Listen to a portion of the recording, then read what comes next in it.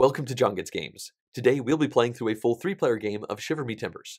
Now, I will be teaching the rules to this game while we're playing it, and I would like to ask that you please turn on the Klingon subtitles, so that if I make any mistakes, I can then put corrections on the screen and you should be able to see them. Now, what's going on in this game is each player is in charge of a pirate ship in the Caribbean, and there are a variety of different life goals that they can be heading towards to get a bunch of points and also to end the game. Now, they might find themselves buying or stealing resources to then sail around and sell those for a profit. They can then use that money to upgrade their ship's sailing speed, cargo capacity, or their strength in their guns, and they can use those guns to fight merchant ships as well as their opponents.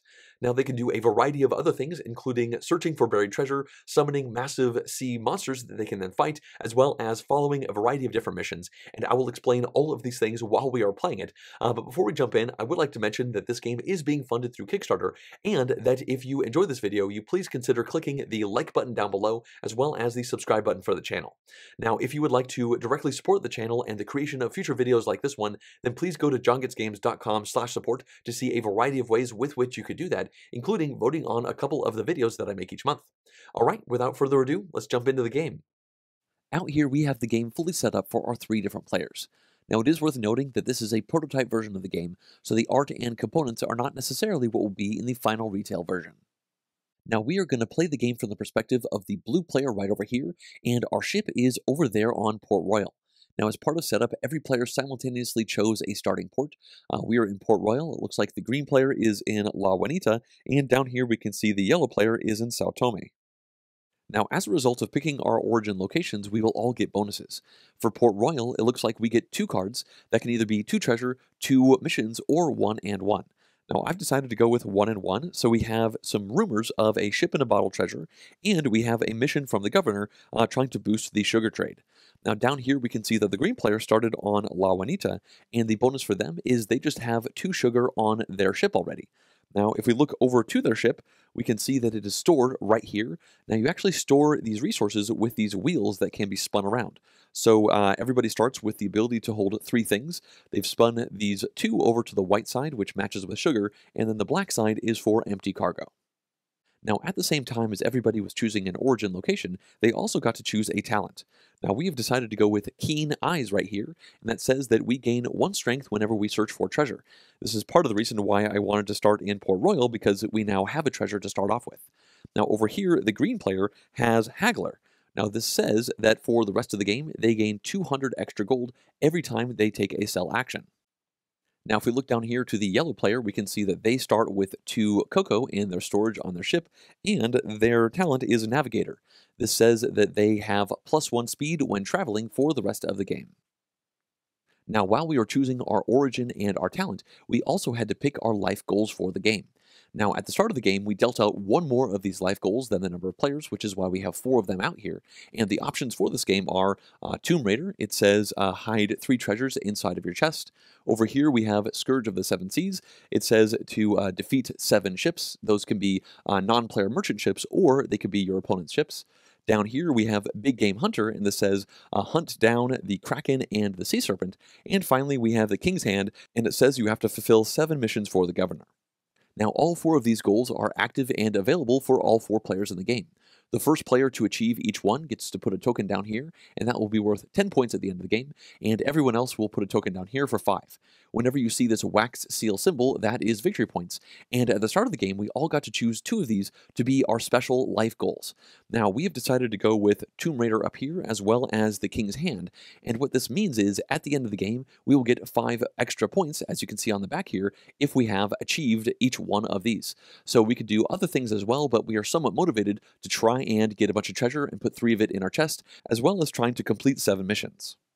Now, before we move on, I would like to point out that there are more life goals than the ones that we are specifically playing with.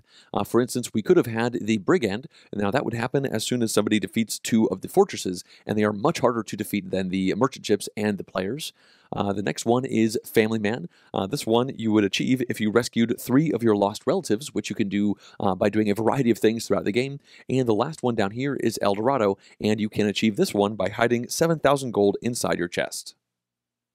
Now, technically, you're supposed to put these secret gold tokens into your treasure chest so that you can then pull them out and score them at the end of the game. But I think I'm going to leave them face up right here just so that we can continually remember which ones we're trying to go for. Obviously, our opponents have put theirs inside of their chests here, so we do not know necessarily what they are trying to go for. Now, the last thing that I'd like to quickly mention before we start playing is that we built this map up collectively as part of setup. Now, you'll see that some of these pieces are large, straight pieces like that, and then other ones are tiny sections like this one right here, and there are actually ways that these sea lanes can change as the game goes on, but this is going to be the starting layout for us.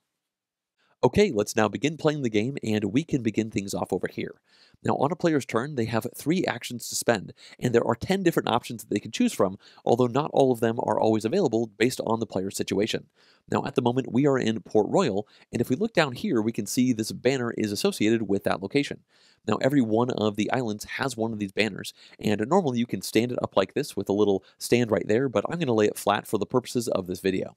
Now, this banner shows us many of the things that we can do as an action in Port Royal. For instance, we can draw another mission. We could also sell any different types of good for 300 gold each. We could also sell treasure to Port Royal, although we haven't actually found any yet. Down here, this says we could spend an action to upgrade our ship, and we also could spend an action to learn about new treasures to find. Now, there are a couple other things we could do, including trying to raid this fortress that is currently at Port Royal, but that's probably not a good idea considering these fortresses usually have a strength of 8 or so, and right now we have a strength of 3. Now, we know that because if we look at our ship, we can see that it has a gun right on the prow right there, and then we have a gun stuck in the side there, and then another one right over there. Every player starts with a strength of 3, and you can never go under a strength of 1 because obviously this gun is permanently stuck to our ship. So 3 is significantly less than 8 or 9, which we won't even know what this is until we flip it over. So let's definitely not try to do that at this point in the game. And another option available to us is we can simply move. So traveling lets us go along these waterways along here, and the amount that we can travel for each action is shown by the number of skulls on our sails. So we can see that we have 2 skulls there and 1 right here. So we have a travel speed of 3, and then every single round we will reveal a wind marker, and we can see that this round, the one that's up on top says 0. Now this means that our speed is currently 3, it was not modified, but this could make it go up or down depending on what gets flipped over. Now, I think what we should do for our first action is this top option right here where we can pick up another mission. Now, the reason for that is because even though we start with one of these, I think it does make sense to maybe get another one because these missions can be achieved as we are going about the map doing a variety of other things. For instance, the mission that we started with right here says boosting the sugar trade. It says that it's a secret task. We can see this eyeball with a slash there means technically it should be face down so our opponents don't know what it is. And then it says we have to deliver 2 sugar to Isla Obscura. Now, we don't currently have anything on our ship. We can see the 3 black slots right over there. But as a reward for doing this, we would get 1 victory point at the end of the game, and we could do an upgrade on our ship, or we could just get 1,000 gold, which is also pretty good. Now, normally, if you have a non-secret objective with a regular eyeball, then you cannot take any new ones until you have fulfilled it. But since this one is secret, then we can spend our first action to draw another one, and then we can maybe work on both of these missions at the same time. Now, it's a free action to actually turn this in once we meet the requirements for it, so I think this is a good move for us. And the way this works is we are going to draw 3 cards from the top of this, and then choose one of them. So let's take a look at our options right here. This first one says Test of Agility. It says that we need to defeat the opponent who has the highest speed. We have a +1 when we try to board their ship, and as a reward, we get 2 ship upgrades. Those upgrades might increase our speed, our cargo capacity, or our guns, which increases our strength. The next option right here says Tidings Isla Obscura. It says we have to travel to Isla Obscura and reach that island by the end of our next turn. So it's pretty easy to do. We just have to run over there. But we also know that we want to get to Isla Obscura and deliver 2 sugar, and there's no way we will be able to purchase 2 sugar and get to Isla Obscura by the end of our next turn. So I don't think that one makes a ton of sense. And the last one right here says Bar the Way. Now this one is secret, so it could go face down with our other one, and it says that we have to learn the ritual, the Maelstrom, and then use it to remove any 1C route from the game.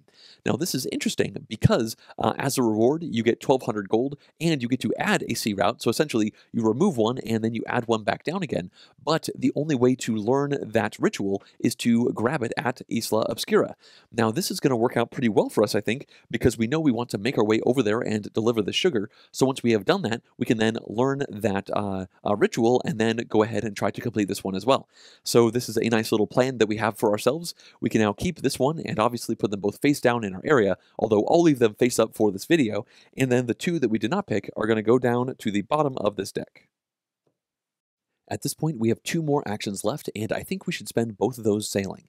Now, when we look out to the broader map, we can see that Isla Obscura is right up here, and La Juanita is over in this area, and that's important because this is where we can purchase sugar. Now, fortunately, at the start of the game, we begin with 300 gold, and we can see that we can purchase sugar for 100 gold on this location.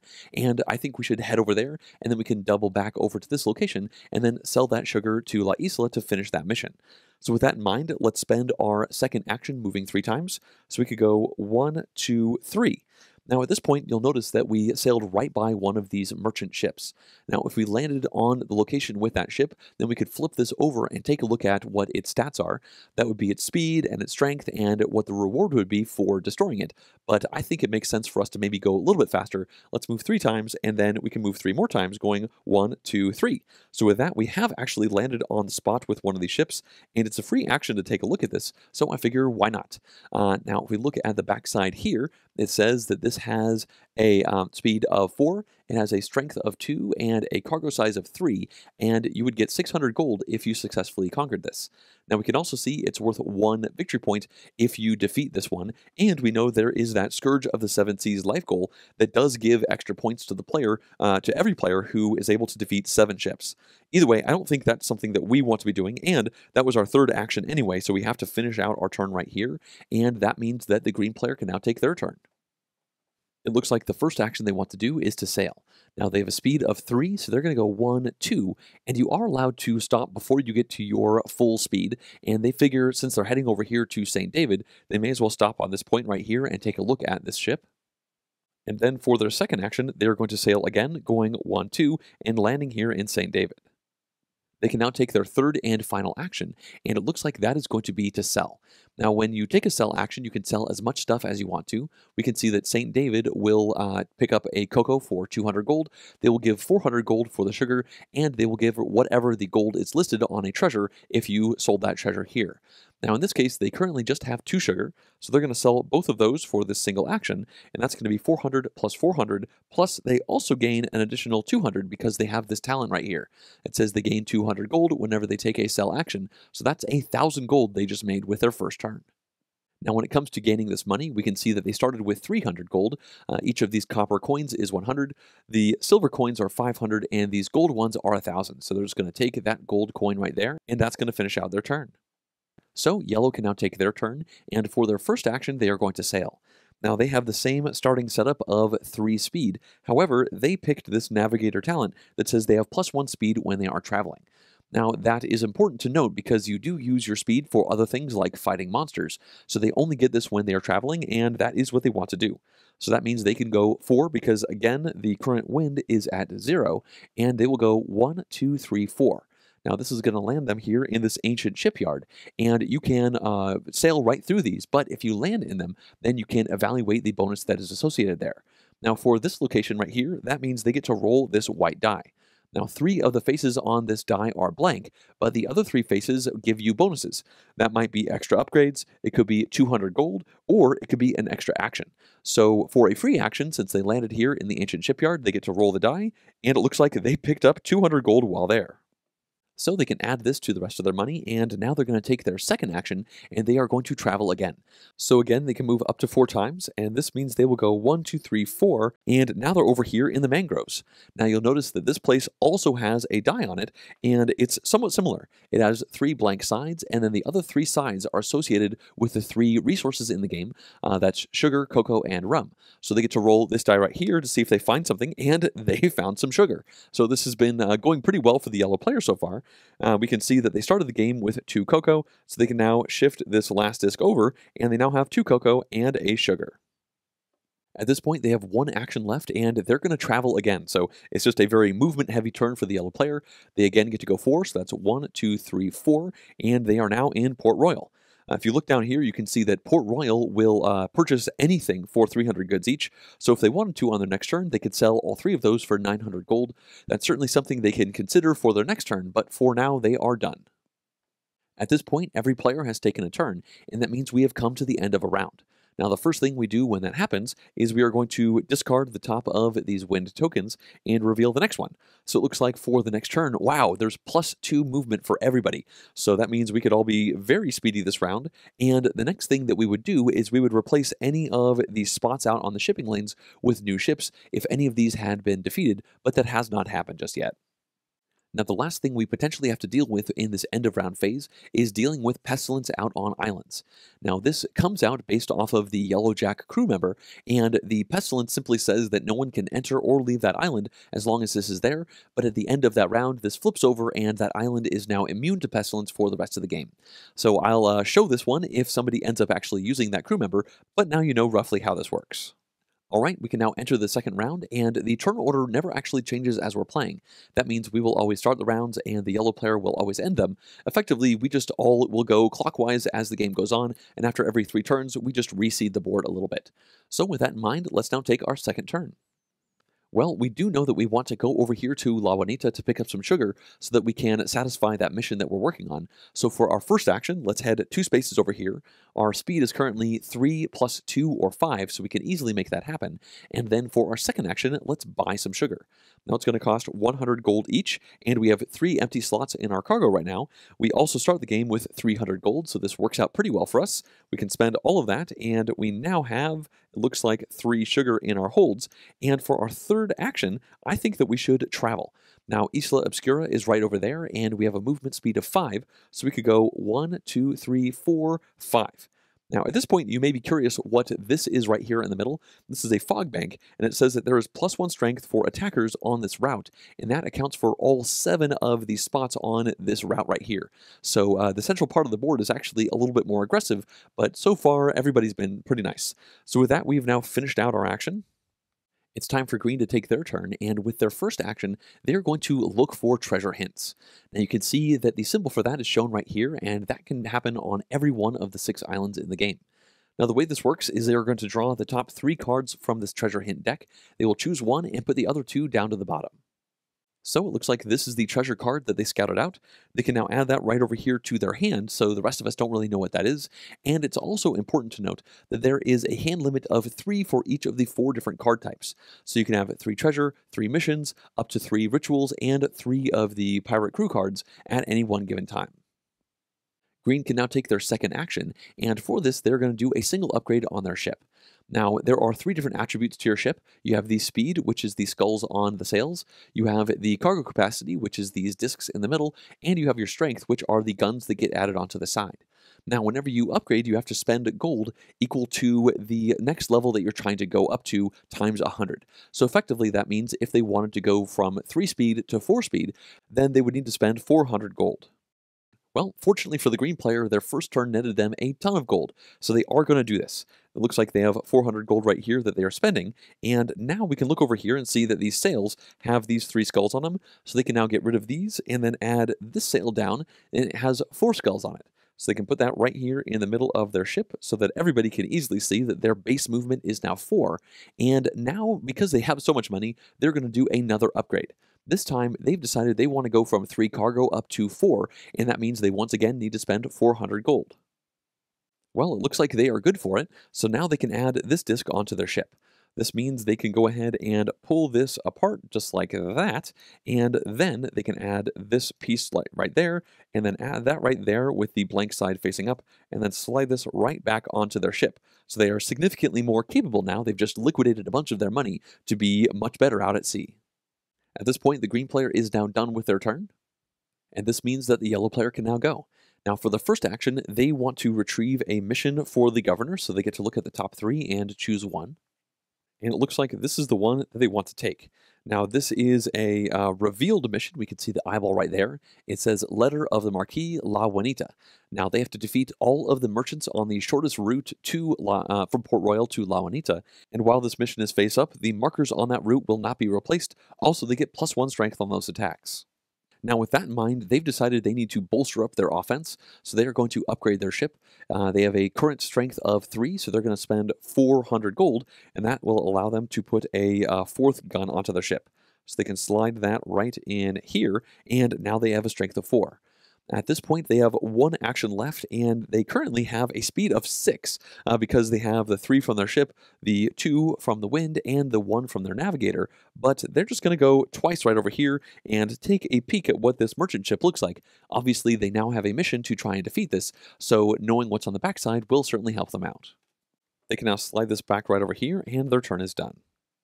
This means we have now come to the end of the round, and as far as upkeep is concerned, the only thing we have to do is reveal a new wind token, and this time it's a -1, so everyone's speed will be 1 less than normal. Well, it's pretty unfortunate for us that this -1 came out because we're currently 3 away from Isla Obscura, and that means our movement is now 2. So I suppose that means our first action is going to be moving 2, and then our second action is going to be moving 1, getting us to our destination. Now that we are here, we can reveal the mission that we have, which is boosting the sugar trade. So let's go ahead and deliver both of those sugar right here. And now we can either gain 1 upgrade to our ship, or we can gain 1,000 gold. Well, at the moment, all of our stats are at 3, which means gaining an upgrade would be effectively 400 gold, so I think we should probably take the 1,000 gold. I mean, obviously, this also gives us a free action for that, but I don't think an action is worth the 600 gold difference, so let's go ahead and take that reward. So that's a nice shiny 1,000 gold coin right here, and now we're going to take this mission that we completed, and we're going to put it inside of our chest. So we can open this up right here, and it fits nicely just like that, and everything that goes into our chest can never leave our chest, and at any time as a free action, we can actually put our gold in here. For instance, we could just put this right there, and we would lose access to it, but that would mean that our opponents would not be able to plunder this away from us by attacking us out at sea. Now, another thing you can put in here are the treasure cards, which makes sense considering the Tomb Raider life goal needs us to put 3 treasure into our chest at the end of the game. So yeah, with that, we've finished out that mission. That was a free action for us. At this point, we have just 1 action left over, and with that, I think we should draw a ritual card. Now, this can only happen at Isla Oscura, and if you remember, we have this other mission that says we need to learn the ritual, the Maelstrom, and then use it to remove 1 trade route in the game. Now, we can look to this deck right here, and you don't actually draw from the top. Instead, you can pick out any one of the 7 different types of rituals that you want, as long as there is a copy of it in here. You could see there are 3 of each of these. Now, we know that we want the Maelstrom, but I think it'll be fun to go through the other options now, so that we can see what other types of stuff is in here. Now, first we have Ancient Recall. This says you can steal a treasure from another player's ship. However, whenever you play these cards, which can happen on your turn or on another player's turn, you have to spend the resources in the top right corner. So this one actually costs 1 of your treasures, and it's going to cost 1 of your upgrades on your ship in order to do that. So you can steal a treasure, but it does have a significant penalty. Raise the Dead right here just costs 1 of your ship's upgrades. So you downgrade 1 of them, and then you gain 3 strength when you're attacking a fortress for the rest of this turn. The next one is going to be Read the Bones. This costs 2 resources of any type, and you can look at the treasure or the mission deck and choose any card, as opposed to going off of the top. Next up, we have the Hummingbird Totem, which doesn't have any cost at all, and it just gives you an additional action on that turn. So you effectively have to use an action to draw this, but then you can bank it for the future. We can move on to Summon the Kraken. Now, this one costs one of each of the 3 different types of resources, and this actually calls the Kraken, as you can see right here, onto one of the special spots on the board, and then you have to fight the Kraken by going around the outside by using your speed as well as your cargo size to your advantage. Now, I'll explain the details of how that works when it happens, and I do think it's possible considering there is a life goal all about defeating the Kraken and the Sea Serpent, so we can now move on here to the Power of Ik. Now, this one costs 2 resources, and you can take 1 upgrade of your choice. So that's certainly pretty good, and the last one is, of course, the Maelstrom. Now, this one says in the top right corner that we're going to have to roll the red die twice, and then we can destroy 1 sea route, and then the ships on this route will flee to the closest island. Now, you may be wondering what it means when you roll the red die. Well, here is that die, and 3 of the faces are blank, so you have a 50-50 chance of having nothing happen when you roll it, but then the other 3 faces show the 3 types of upgrades for your ship. If we roll it and we get this, then we're going to lose 1 of our strength, so we actually pull 1 of the cannons off our ship. This one will reduce our cargo space, and this one right here would reduce our sailing speed. So by summoning the Maelstrom right here, we are running a risk of losing 2 of our upgrades, but I guess if we roll this twice, then odds are good we'll only lose 1. We can now add this right over here into our hand, and it is normally face down, but for this video, I'll show our stuff face up, and that's going to finish out our turn. This means that green can now go, and for their first action, they want to buy rum. Now, this is going to cost 100 gold each, and with this buy action, they can purchase as many as they want, and it looks like they're going to spend 400 gold, and that is going to get them 4 rum. So they can go ahead and spin all of these over. And now for their second action, they're going to use their 4, -1, or 3 sailing speed to go 1, 2, 3. And for the third action, they're just going to go 1, 2, 3 again. Now, when they land on the spot, they are allowed to look at this merchant ship. And that's going to be where their turn ends. It's now time for yellow to take their turn, and it appears that they are intent on capturing this merchant ship this turn. Now, we know that they want to do that because they do have this public mission that says that they have to capture all of the merchant ships between Port Royal and La Juanita over there. So that's going to be this ship and that ship. And on their last turn, they landed on this location, which allowed them to take a peek at the stats on this ship so they know how fast it is, how tough it is, and what its reward is going to be. Now, with all of that in mind, they're going to start off this turn with their first action being a gunfight. Now, this is where a player is able to combat another ship out at sea, but specifically, they're just going to be shooting at that ship and not trying to capture it. Now, when you do a gunfight versus any ship, you have to have a higher speed than the opposing ship. At the moment, the yellow player has 3 speed, as we can see right here. And when we flip over this tile, we can see that this merchant ship only has a speed of 2. So they were lucky enough to actually be faster than this ship, and that means they can spend their first action doing that gunfight, and you are always successful when you gunfight a merchant ship. You simply put 1 damage down on it, and that will reduce the overall strength of that ship by 1. Now, if a player is doing a gunfight versus one of their opponents, then instead they will simply roll this red damage die that I've already talked about, and it has a chance to knock out one of the capabilities of that ship. So it's not guaranteed to actually do damage when you spend actions gunfighting your opponents, but it certainly could be effective in that case. Either way, that is obviously not what has happened here. The yellow player has now done 1 damage to this ship, and we can see that this merchant ship has a capacity of 2, it has a speed of 2, and it has a strength of 4. Well, that strength is now 3, as we can see with this 1 damage, and we can see that the reward for capturing this ship is 600 gold. For their second action, they are going to gunfight once again. They are able to shoot at this merchant ship, and now its strength is 2, and at this point for their third action, they are going to try and board this ship in order to capture it. Now, when you do that, you have to compare the overall strength of the 2 ships. At the moment, the yellow player has 4 strength from their ship, and then that goes up to 5 strength because of this Fog Banks bonus. Now, at the moment, we can see that the merchant ship is at 4 -2, or just 2 strength, so the strength difference between them is 3. Now, with that number in mind, we can come up here and take a look at the duel track. Now, this is going to show how this overall combat is going, as the 2 captains of the ships are trying to fight to see who will capture who. Now, at the start of a duel, we are always going to put this right in the middle, which is the plank between the 2 ships, and then we will look at the strength differential between the attacker and the defender. In this case, the attacker has 3 more strength than the defender, so we can move this 1, 2, 3 spaces over, and right from the start, we can see that the yellow player is at a huge advantage. The reason for this is because the duel will end as soon as this figurine goes to the point where one of the 2 captains falls overboard, so they are just 1 away from making that happen. Now, the next thing that happens is each player in this duel will draw 4 cards from the top of the deck. Now, in this case, whenever you fight a merchant, then the player to your left is going to get to draw those cards and play as the merchant. In this case, we are actually to the left of the yellow player, so that means we will get 4 cards and we will play as the merchant trying to defend that ship. So we can both get our 4 cards. And then we can each take our cards, and it looks like these will be our cards here, and now the player with the fastest ship gets to decide who will take the first action. In this case, it looks like the yellow ship is faster than the merchant ship, so they'll make that choice. After looking at their cards, the yellow player decides that they want to go first, and this means they can take the first action. Now, when you have an action, you either play a red attack card, or you could pass your priority to the opponent. Now, in this case, they of course want to play an attack, and that means they're going to flip over this card right here. Now we can see that this card shows a red side over here and a blue side over here. Now since this card is being played as an attack, we can ignore the right hand side, and it looks like they are doing a high attack, and it has a damage of 1. With that in mind, we are of course defending for the merchant, so we can now look at the 3 cards that we have in our hand. Now, whenever we are attacked, then we want to either try to defend or we could pass. And if we pass, then we would just take the damage. But unfortunately, each damage moves this figurine once over in the appropriate direction. So even 1 damage would be enough to knock the defending captain off of this track. So with that in mind, if we look over here, we do have this card. It says Throw Sand. It's only used as defense, and it says you can block any non-rigging attack. Well, rigging is one of the attacks that's really hard to block against, but this is a very good card to have. We could even use this right now to block this one attack. But if we look over here, we can see that we also have this card that if it was played as an attack would be a low attack, but as played defensively, it would give us a high guard.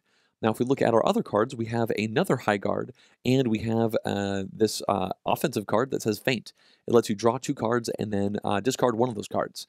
Now, I think we should go ahead and play this one. In particular, it's better than playing this high guard because we will have a chance to attack, and if we're able to connect with a middle attack, then this one would do 3 damage, which would really help things out. So either way, let's go ahead and play this one. It has a high guard, so we can put that right here, and that is going to guard us from this high attack. That means that both of these cards will now be discarded, and now we, as the defending merchant ship, get to try and attack the yellow player. Now at the moment we have these 3 cards in our hand, and 2 of them can be played offensively. Now we can play either one of these, or we could of course pass, but I think that playing one of these cards is going to be a good idea. Now the first seemingly obvious one is this middle attack. We could play this one right now, and if our opponent is not able to block it, then they would take 3 damage, and that would move this figurine back 1, 2, 3 spaces, and it would be right back in the middle of this duel track. Now that is important because this duel will end either once either captain falls overboard or once both players pass. Now that's probably going to happen once we've all played all of our cards, and when that happens, then the position of this marker on this track is going to dictate who wins. If it's in the middle, then it's a draw. If it's over here, then the attacker will win, and if it's over here, then the defender will win in that case. Now, with that in mind, we should also look at this other card we have in our hand. It says Feint, and it doesn't actually do any damage, but it says we get to draw 2 cards and then discard 1 card. So we would effectively not be gaining any cards, and our opponent would not be playing a card on us, but it would give us more options, and I think I like the idea of playing this. We could either maybe find another good defensive card, or perhaps we'll find another middle attack. That might allow us to use that one, and then try to pull out the defenses of our opponent before laying this one down and trying to actually connect with it. So with all of that in mind, let's go ahead and play this Feint card. So let's draw those cards. The first one is going to be a single damage high attack and middle guard, and the other one is going to be a double damage middle attack. Nice. Well, I think this is pretty obvious. Let's go ahead and discard this one, and we now have our 2 middle attacks, and we have 3 different defensive options which are available to us. So we can now discard this one right here, and the tempo of the battle is going to go back over to the yellow player, who can now play an attack card. And it looks like that's going to be a single damage middle attack. Now, unfortunately for us, we do not have a low guard. We have a middle and a high, but we do have this throw sand, so I think this is the time to play it, because if we don't, then we would take 1 damage and the defending captain would fall off the plank. So let's put this down right here, and that's going to block any non-rigging attack. This is not a rigging attack, and you'll know it. Rigging is just a specific card that says rigging on it, and it's unblockable. So with that, we have now blocked this, so these can now both be discarded, and we are once again in a position to attack back. And at the moment, we have these 2 middle attacks. Now, I talked about trying to play one of these to pull out the defenses of our opponent, but I now realize that if we play one of these and they defend, and then they attack us, well, we'll just have 1 card left, and if we're able to defend with it, then we won't get that attack in. So I think that playing the feint was still a good idea. We might have found something like rigging or another throw sand, but in this case, I think we should just go ahead and play this middle attack. It could do up to 3 damage. And in fact, when our opponent looks at their cards, they then say that they're going to pass, which means they don't block this, and that means they must not have a middle guard. So that means we will do 3 damage, so we go 1, 2, 3, and we are right back in the middle. Yellow is once again on the offensive, and they have 2 cards since they didn't play one to R1, and it looks like they want to play this 2 damage high attack. Unfortunately for us, we just have this middle guard right here, so we can't actually play anything, so we're going to pass. That means we're going to take 2 damage, and now we get to go on the offensive, and we have this one card, and I figure we should probably go ahead and play it. We'll put this one down right here. It's a middle attack. It does 2 damage, and we are pretty confident our opponent cannot block it, considering we connected with a middle attack on our last turn, and in fact, they do pass. So that means 2 damage happens again, so this goes 1, 2, and now we have 0 cards left in our hand. The yellow player has 1, and they are going to play it. It is a middle attack, so that does 1 damage. We have no cards to actually defend ourselves, so this is going to move once over right there, and then they're going to pass. So at this point, nobody has any cards in their hand, and that means the duel is over, and we can tell that just barely the yellow player was able to wrestle out a win, since this figurine is just barely on the right-hand side over here. So the opposing captain did not get knocked overboard, but that merchant ship is still captured, and that is going to finish out this duel. This means the yellow player can now take this token right here. It's going to get them 600 gold, and it's going to be worth 1 victory point at the end of the game. So here's their 600 gold. They can take this token and put it right down here, and now they're done with their turn because they have taken all 3 of their actions.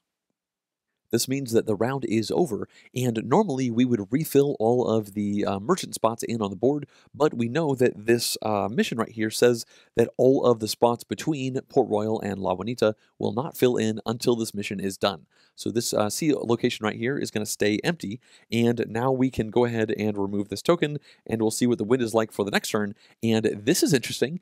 We have a 3, but then we have a blue die. Now, the blue die is a bit of a modifier. We can see it has a -1, a -3, and a -2, but then it has a 0, a 2, and a 1. So what that means is every time you take a travel action on this turn, you get to go 3 plus or minus some. So we will all have to roll the die every time we want to travel in this next round. So we can leave that right over here to remind ourselves, and now we get to take the first action of this round. Well, I think we should start off by spending our first action to travel over here to St. David. Now that's good because we could sell our sugar for 400 gold there. Also, we have this rumor of a ship in a bottle treasure over on St. David, and we can see that right here on the card. So with that in mind, we have a base movement of 3. The wind is giving us +3, so that's 6, but then we do have to roll this die right here, and it looks like we got a -1. So that means we are at 6 -1 or 5 movement, and it looks like St. David is 1, 2, 3, 4 away, so that's going to work out well for us. We'll go 1, 2, 3, 4, and we'll just waste our 5th movement, and now we're over here at St. David, and we still have 2 more actions to play. Now, before we take our second action, I think it's time to summon the Maelstrom. Now, whenever you use these ritual cards, it is a free action, and we can see that the cost is just rolling this damage die twice. So we have a 50-50 chance every time we roll this of not suffering any damage. So the first time, it looks like we hit our cargo, and the second time we got a blank. So that is relatively okay, I think. That means we have to kind of disassemble our ship for the moment. We're going to remove one of our cargo spaces right here, and then once we snap this back together again, we can see that we can just hold 2 pieces of cargo at the moment, but fortunately 2 of them were empty, so we did not lose any cargo with this, but the Maelstrom did hurt our ship a bit. The next thing that happens is we can have the Maelstrom destroy 1 sea route. Now, I think we should destroy this one right here, and whenever this happens, it says that ships on this route flee to the closest island. In this case, both of these are equal distance, so let's just send this one right over here, and then we can just destroy this sea route so it is no longer there. Now with that, we have finished out the benefits of the Maelstrom ritual. It's now time to do another free action, and that involves completing this Bar the Way mission. It said we had to learn the ritual, the Maelstrom, and use it to remove any sea route from the game, and we have successfully done that, so we can now reveal this. It'll be worth 2 points to us at the end of the game, and we can see that our reward will be 1200 gold, and we get to add a new sea route to the board. First things first, let's take that 1200 gold, and we can add this right on into our chest, so we have now completed 2 missions. The last thing we gain as a reward is adding a sea route down to the board, and we have many different options available to ourselves. One thing we could do is we could attach Sao Tome over here to the floating market. We could also swing this around and attach that one to the bay. Now, another thing we could do is connect this right over here, but I think what we actually want to do is to connect St. David right here over to Port Royal. Now, the way we do that is we essentially swing this all the way over and then make that connection. So we can do that out here on the board by moving Isla Obscura right over to this spot. Of course, this sea route is going to swing over here, connecting it still to Isla Obscura. This one is right there. And then we can slide St. David in right here, so we still have the same ship on the same route, and then we could slide that route there. So now, in the future, we'll be able to quite easily head over here to Port Royal and pick up more missions. This also means that Port Royal is more connected to the rest of the map, so that as we get those missions, we can more quickly, hopefully, go around and complete them, and then, of course, make our way back over. The last thing we, of course, have to do is move these flags around. So Isla Obscura is now over here, and I think we can now take our second action of the turn. Now, as I mentioned before, another thing we want to do on St. David is try to search for this ship in a bottle treasure. Now, whenever you search, you actually do it better based off of your strength, and because of that, I think what we should do is spend our last 2 actions this round improving our overall strength on our ship. I'll explain all of the details of how this actual treasure hunting works on our next turn when we are stronger, but for now we can see that we have a strength of 3 with the 1 on our front and the 2 guns on our side, so that means the next upgrade will cost 400 and the one after that will be 500. So overall, let's spend those 2 actions, spending 900 gold. We can do that by getting rid of this and taking one of these back. And now we can lodge these 2 guns into our side. And just like that, we have gone from being a strength 3 to a strength 5. And this will help us when we are fighting ships out at sea, as we saw on the yellow player's turn. But this will also directly help us out when it comes to actually finding those treasures. And again, I'll explain how all of that works on our next turn. So with that, we have now finished out our actions, which means the green player can now start their turn. And the first action they'll take is traveling. Now they have a base speed of 4, plus the 3 from the wind token means they're at 7. They can roll the die, and they get +1. So they get to go 8, and they're going to go 1, 2, 3, 4, 5, 6, and stop here in the ancient shipyard. Now, when they do that, they of course get to roll this white bonus die, and it looks like they got nothing. They could have gotten an extra action, an upgrade, or potentially some gold, but unfortunately they did not get lucky there.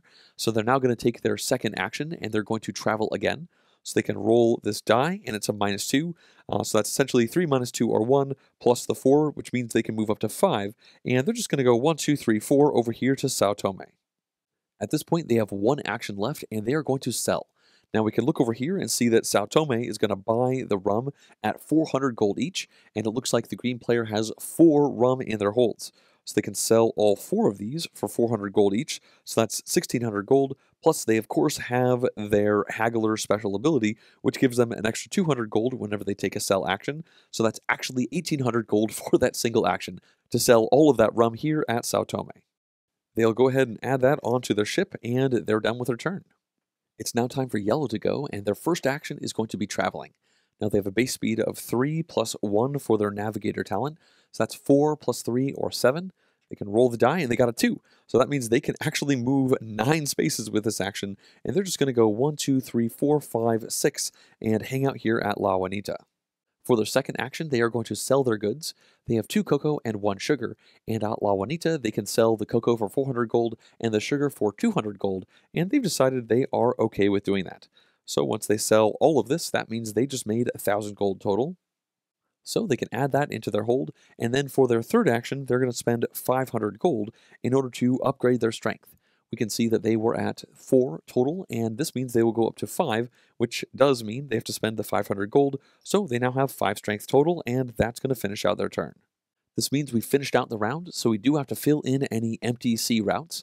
We can see that this is empty, but we're not going to fill that in because of this La Juanita letter of the Marquis. However, this spot is empty, so we can now draw a new ship, and we can see that the new ships are red.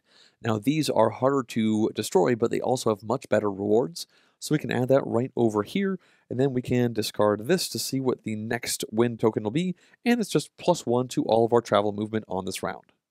Alright, we can now take our turn, and for our first action, let's upgrade our strength one more time. We currently have 5 strength, including the one that's right at the front of our ship, and when we add this in right here, that means we're going to have to spend 600 gold in order to do that. So we can slide that there, and we can somewhat easily afford this by spending there. We still have, it looks like, 700 gold left over, which is good, but more importantly, I think we're now ready to start trying to find our treasure. Now the first thing we do is bring out our personal treasure hunt board, and then we can add the treasure onto this spot right here. Now we know we are at St. David, and that is where this treasure can be found, and we can see that right here in the middle, it has a little 20 marker. Now that's just how hard we're going to have to work to actually find this treasure on St. David.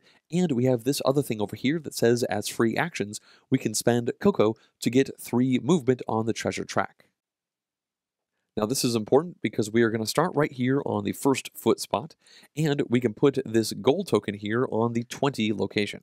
Now effectively, we just have to go down this track until we hit 20 or exceed it, and every time we spend an action trying to find a treasure, we will move a distance according to our overall strength.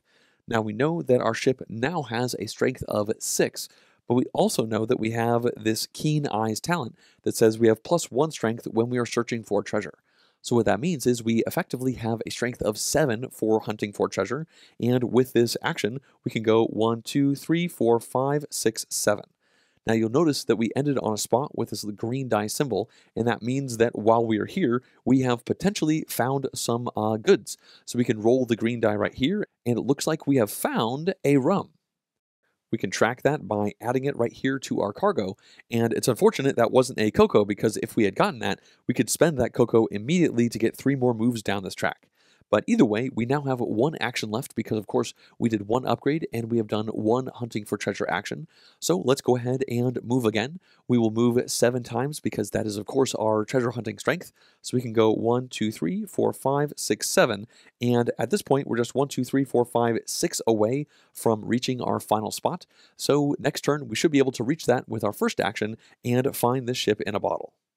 It's now time for green to take their turn, and for their first and second actions, they are going to upgrade their speed of the ship. Now, for the first of these, they go from 4 to 5, so that is going to cost 500 gold, and the second time, they have to spend 600 gold in order to get that 6th speed going. So they'll spend that as well, and with it, they can now add this +2 skulls sail right to the back of their ship, and now their base speed is 6. For their third and final action for their turn, they're going to spend 400 gold in order to buy 4 cocoa. So they can add those onto their ship just like this, and that is going to finish out their turn. Okay, the yellow player can now go, and this turn is going to be pretty similar to the green player's turn. The first thing they will do is upgrade their speed. We can see that they were going 3, so the next upgrade is going to cost 400 gold. They're going to go ahead and spend that, and that means they can remove both of these sails and put their 4 movement sail right in there. And then for their second action, they want to upgrade their offenses again. Now we can see that they currently have a strength of 5, so that means the next one is going to cost 6. So they will go ahead and spend 600 gold right here, and that will put another cannon over on the side, so it looks like they have a strength of 6 just like we do. And then the last thing they do is spend their final 200 gold, and that will let them buy 2 sugar. They don't have quite enough to completely fill their coffers, but they figure that is better than nothing. So with that, they are now out of gold and out of actions. This means we can now reset for the next round, and we don't have any C spots to fill in, because again, we don't fill this in due to the yellow player's mission. So we can go ahead and see what the wind will be like for the next turn, and it's going to be +1 again. Well, I think we should start things off, and let's go ahead and hunt for treasure some more. Well, our base strength is currently 6, and we can add +1 to that for our Keen Eyes ability. So that means we will go 1, 2, 3, 4, 5, 6, 7 with this action, although you never actually go beyond this spot.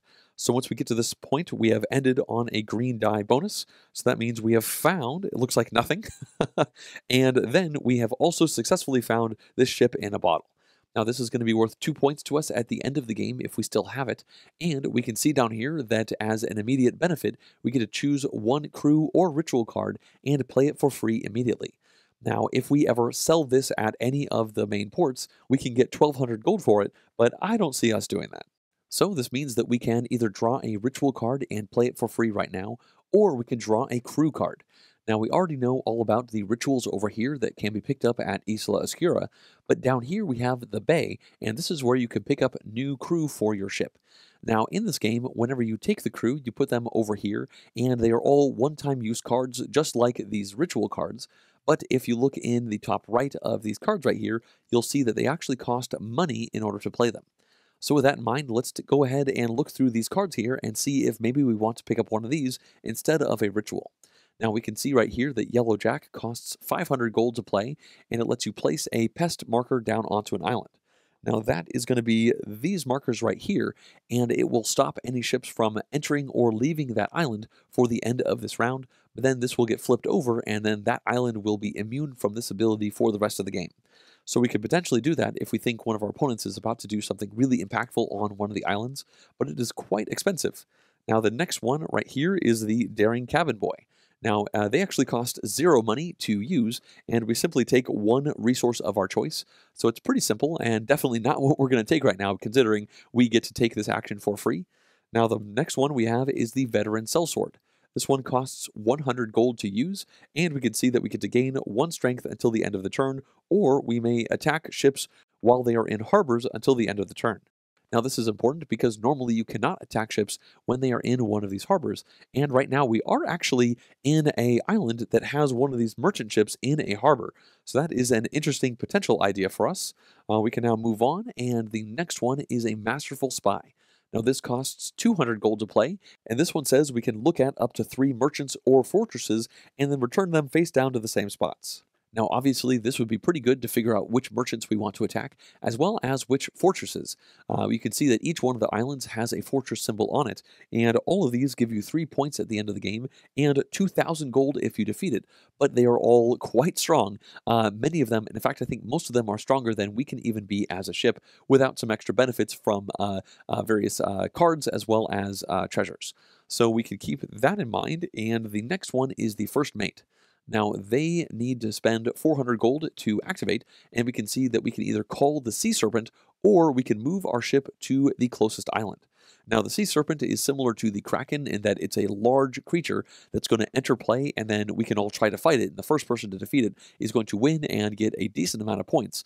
And I'm not sure if this really is good for us just yet, because when you fight those monsters, the main stats that help you out are your speed and your size. In particular, you want a big speed and a big size, and right now we don't have either of those. We are just very strong, and the cannons don't really help us out with these crazy sea monsters. So we can now move on, and the next one is a Reckless Smuggler. Now, it's going to cost us 300 gold to play this one, and it lets us add a new route onto the board, or we can look at another player's hand and steal one of their cards. We can now move on, and it looks like the Scurvy Saboteur costs 600 gold to play, and it says you can remove up to 2 resources or 1 upgrade from another ship. You can never bring any of the attributes down below 1, but this is a very potent ability, and it's very expensive, and we do right now have a free activation of one of these abilities. So with that, that is all 7 of the options that we have available to ourselves from these crew. But ultimately, I think what we should do is go here into this ritual deck and cast the Power of Ik. We can see that normally this would cost 2 resources, and we do have 2 resources, but we get to cast this for free, and it says we get to take 1 upgrade of our choice. Now, the reason I think this is such a great idea is because right now we have a strength of 6, and we are just 1 away from the max of 7. Now, obviously, it would cost 700 gold to do that action normally, so by doing this, we can now upgrade our strength for free, saving ourselves an action as well as 700 gold. We can also see that as we add this into our ship, we have no more spots available to put cannons in, so we are, in fact, at our max capacity for strength, which is 7, and in fact, 7 is the highest capacity for all 3 of the attributes.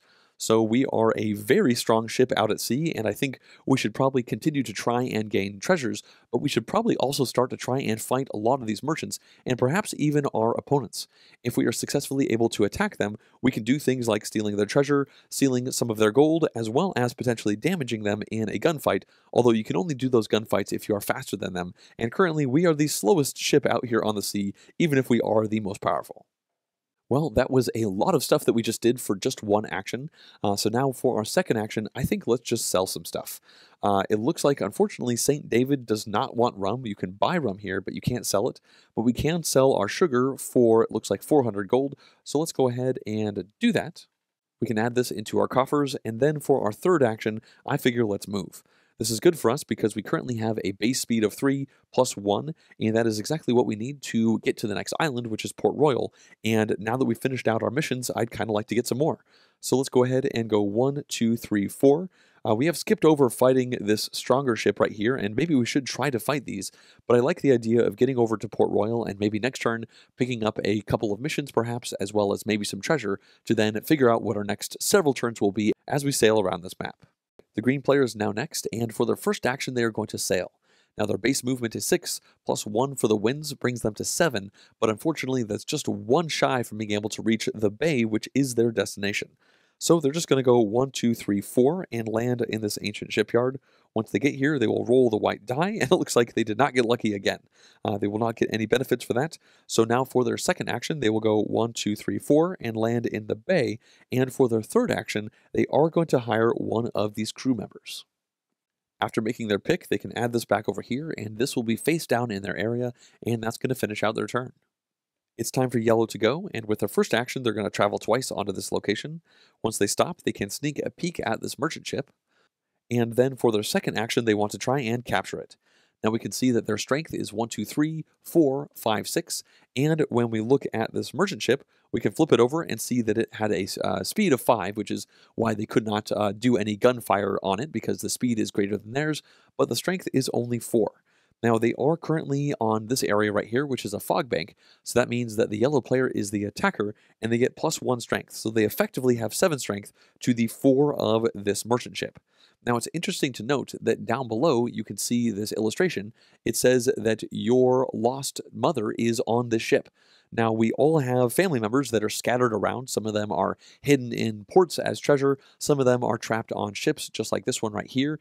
And in this case, if the yellow player is able to capture this, then they will have found their long-lost mother, and each one of these family members brings in their own unique benefit for that player for the rest of the game.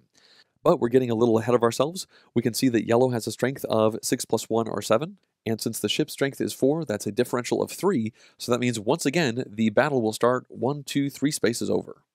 We are once again to the left of the yellow player, so that means we are going to play as the defending merchant ship, and we will once again both get 4 cards at the start. We can both grab our cards, and since we are playing as the merchant ship, that means we actually get to decide who goes first, because the merchant ship is faster than our opponent. If the speeds were a tie, then the attacker would get to choose, but I think when we take a look at our cards, we can see that we have a couple strong attacks, we have a feint to draw more cards, and we have another feint, actually, so I think let's go ahead and go first. Now, with that in mind, I figure starting on a strong foot is probably good, although if we play this high attack, right now our opponent is most likely to still have what they need to defend against that. So perhaps let's do this slightly less impactful high attack. If they defend against it, then maybe we can play this one on the second turn and take care of it. So we'll put this one right down here as our offensive high attack. And then, unfortunately, the yellow player will put this high guard down, so that is going to defend against this attack, and nothing happens. The yellow player is now on the offense, and it looks like they're going to play this rigging attack. We can see that it says it is unblockable, it does 1 damage, and it allows the attacking player to draw 1 card. But in this case, it doesn't really matter because as this is unblockable, that means 1 damage has happened, and the captain of the ship has fallen overboard. So this was a very fast duel in comparison to the other one. Just like that, it looks like the merchant ship has been captured by the yellow player. This means they can take this token right here, and again, the reward is they found their long-lost mother, and they can see that with this token. Now, that's going to be worth 2 points to them at the end of the game, and if you flip it over, you can see that for them, for the rest of the game, their upgrades cost 100 gold less. This is the second ship that they have destroyed, and they can add this family member right here onto their ship, so they can continue to see the benefits for it. And at this point, we can have them go ahead and play their letter of marque for La Juanita. Now, if you remember, this one was face-up, and it said they had to defeat all of the merchants on the shortest route between Port Royal and La Juanita. Well, at this point, they have done that. So down here, their reward is going to be 1 upgrade, and they get to take 1 crew card. So here is the crew member that they've decided to grab, and if you remember, you can play any of these cards at any point. It does not have to be your turn when you actually use these. Now, the next thing they do is they get an upgrade to their ship, and it looks like they have decided they want to increase their speed. Now, their base speed was 4, so that means they can add this right here, and they've effectively gotten 500 gold worth of bonus out of that. They were at 6 strength, which means if they had upgraded their strength, they would have gone to 7, and that would have been 700 gold worth. But they've decided they want to be a little bit faster. They're worried about the action economy of that, and sailing around to places a little bit faster might be able to save them more actions than they think that extra strength will do for them at the moment. Finally, they can add this into their chest, and this mission will be worth 2 points to them at the end of the game. For their last action, they want to move. They have a base movement of 5 plus 1 for their navigator, which is 6, plus 1 right here, which is 7. So that means they can go 1, 2, 3, 4, 5, 6, and they actually don't need that extra movement. And it looks like both of us are hanging out here at Port Royal. At this point, we have finished the round, so we can now reset for the next round. Let's go ahead and fill both of these locations in now that that mission has been accomplished. Now, both of these are going to be red ships, as we can see right here. And then, of course, we have to reveal the next movement. And it looks like the wind is going to be adding no help to us this round. Okay, let's now take our turn, and considering we have no treasures and no missions right now, I think we should probably spend this entire turn drawing those up. So the first thing we'll do is try to find some treasure. That means we draw the top 3 cards from the treasure deck and then choose one of them. This first one is Raleig's Spyglass. It's at the bay, which is just south of us right over here, and it will take 18 searches to find it. Now, right now, our strength for looking for treasure is 8, so that will be 3 actions, and the benefit down here says you get to look at another player's hand and steal one of their cards, and you can sell this one for 1,800 gold if you want to, so that is a lot. Now, the next option is the Silver Chandelier. This is only worth 1 point versus the 2 points of the previous one, and it says that it's at Isla Oscura. Now, it's only going to take 12 searches to find this one, which would be 2 actions for us, and it says you can hold up to 4 cards of each type in your hand. Now, normally you can only hold 3, so this would definitely modify that, and it can be sold for 1,000 gold, although, of course, once you sell it, you don't have that ongoing ability anymore. Now, the third option that we have is finding our lost best friend, which is this dog right here. Now, we can find this one at Port Royal. That's interesting. We are currently in Port Royal, and it will take 18 searches. Now, I think that this is probably the one we should go for. And that's because not only are we already at Port Royal, but once we find our best friend, it says right here that we may start our treasure hunting on the 5th spot of the treasure track. So that seems like that'll dovetail really well with the strategy that we already have. So with that in mind, let's go ahead and take this one, and we'll put these 2 down to the bottom of the deck. And then for our second action, let's look into going on a mission. Now, this means we get to draw 3 from the top of the deck because this is something we could do at Port Royal. And the options are, we have a letter of Marquis Isla Oscura. So this one is similar to the one that the yellow player did. It says we have to defeat all of the merchants on the shortest route between Port Royal and Isla Oscura, and the rewards are the same. It's an upgrade for your ship, or, a crew member, and it's 2 points. It looks like the next one is another letter of Marquet. This one is between Port Royal and Sao Tome. Now, the third one right here is Tidings Sao Tome. This one says an official mission, so it would be face up. We get to travel to Sao Tome and reach the island by the end of our next turn, and that would get us 500 gold as well as 1 crew member. Now, all 3 of these are official missions, which means we won't be able to have 2 of them. Remember, once you have any of these official missions, you cannot take another one. And I don't think we want to do this Tidings Sao Tome. It might be hard for us to get there by the next turn. Also, we want to hang out at Port Royal and try to find our lost best friend. Now, when it comes to the other 2 options, this one wants us to defeat all of the ships on the shortest route over to Isla Oscura. So it looks like that would be 2 red ships, or a red ship and a white ship. Or the other one is for Sao Tome down here, and that would be 3 ships along the way. Now, I think that maybe we should just do this one, mostly because it'll keep us kind of close to Port Royal so that we can double back around and try to get another mission once this is done. I do like the idea of heading down here because Sao Tome does buy our rum at a really nice rate, but I think that the Isla Oscura one is better. Also, once we get over there, maybe we can pick up another ritual, which could help us out. So we're going to grab this one right now, and it will be face up because it's an official mission. And then I figure we may as well spend our third action trying to find our lost best friend. So we can add that right over here. We are, of course, at the 0 spot, and this says we need to put this down at 18. Now, our current strength is the max on our ship, which is 7, and then plus 1 for our keen eyes. So that means we will move 8 spaces forward. And unfortunately, there is no bonus for that spot, but we should be able to go ahead and find our best friend on our next turn. It's now time for green to take their turn, but before they take any actions, they want to use this 1 crew card. Now they're going to flip this over and show that it's the first mate. It's going to cost them 400 gold in order to play this card, so they will discard this. And then the text down here says they can either call the Sea Serpent, or they can move their ship to the closest island. Well, they have decided they want to call the Sea Serpent, which is going to bring this large tile into play, and then they can put this down onto one of the 4 special locations out on the map. Now, they've decided to put it right down here, and the moment you do that, it effectively negates that bonus while this monster is in play, and it's worth noting that the rules for summoning the Kraken work the exact same way. Now, once this has come down here, the only thing that really changes is that that ability is not in effect. If there had been ships on this place, then that would be fine. And in fact, ships can freely sail through locations with these monsters, but while they are here, they have an extra option of trying to actually fight these monsters. At this point, the green player has not actually taken any actions, so now they want to move. Now, the wind is currently showing a 0, and their base movement looks like it is 6. Now, all they want to do is go 1, 2, 3, 4, and they're going to land on this sea serpent spot, and then for their second action, they want to start fighting it.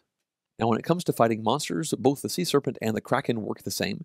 You're going to put your token right here at the start, and that monster will be defeated as soon as anyone has moved their marker all the way around to the final location.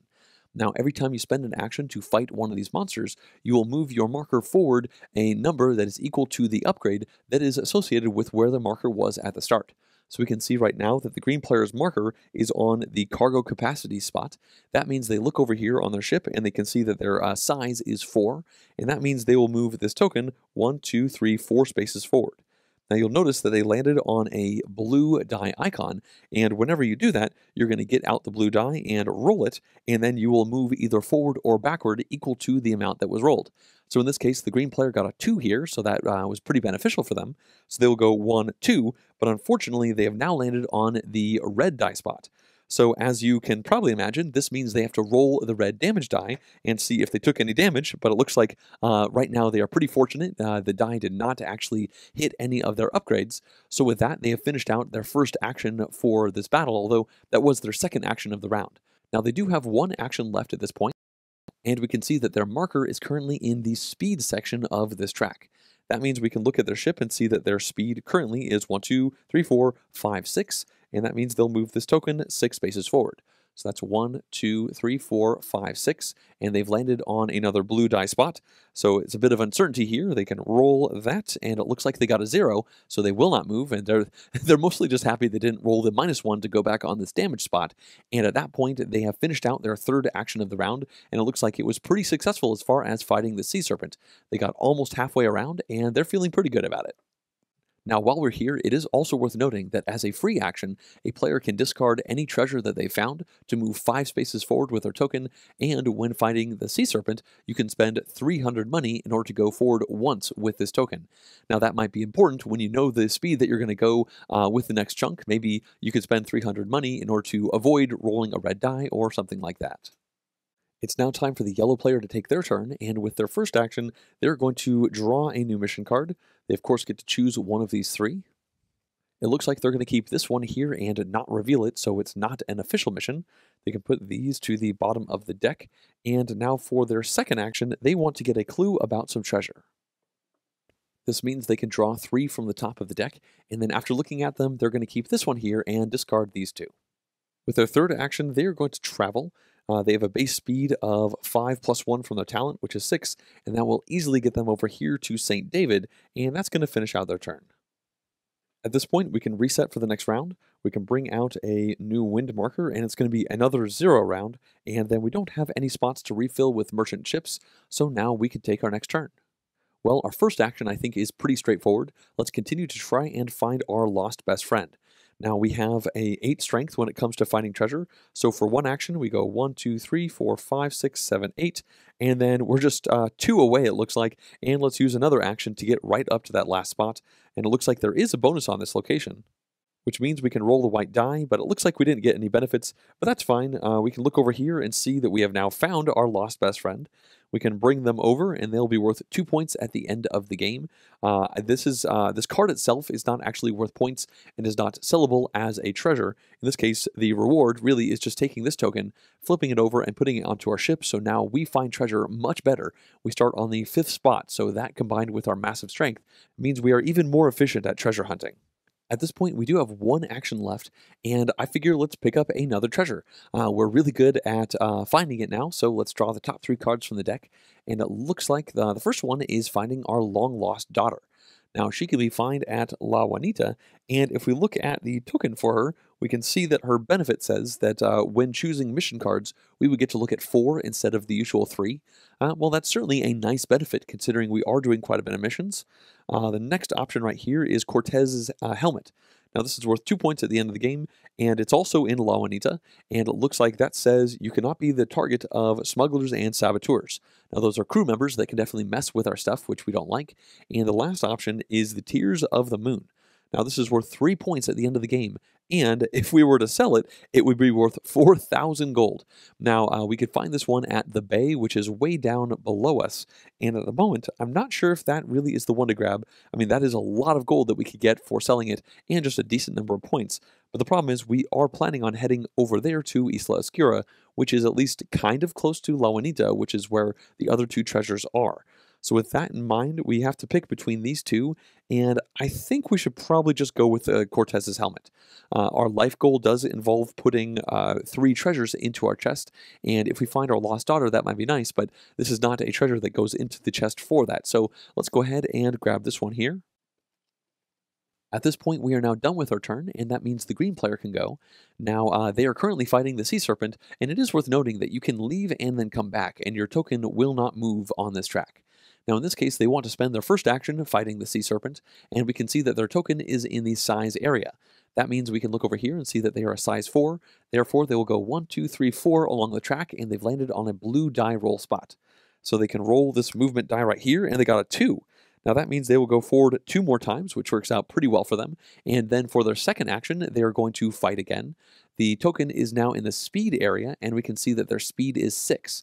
So they will go 1, 2, 3, 4, 5, 6, and they'll just barely avoid rolling the red penalty die there. And then with their third action, they are going to fight once more time. We can see here that they are in the size area again. So they will go 1, 2, 3, 4, and they are just 1 away from defeating this sea serpent here. If they had 300 gold, they could spend that right now to go ahead and do it. But unfortunately, they spent all of their money on their upgrades as well as filling up their ship with this cocoa right here. So that's going to finish out their turn, but it looks like they are pretty set to be able to defeat the sea serpent next turn. It's now time for yellow to go, and they're currently at St. David, and with their first action, they want to try and find Drake's rapier, which is a treasure that is at St. David.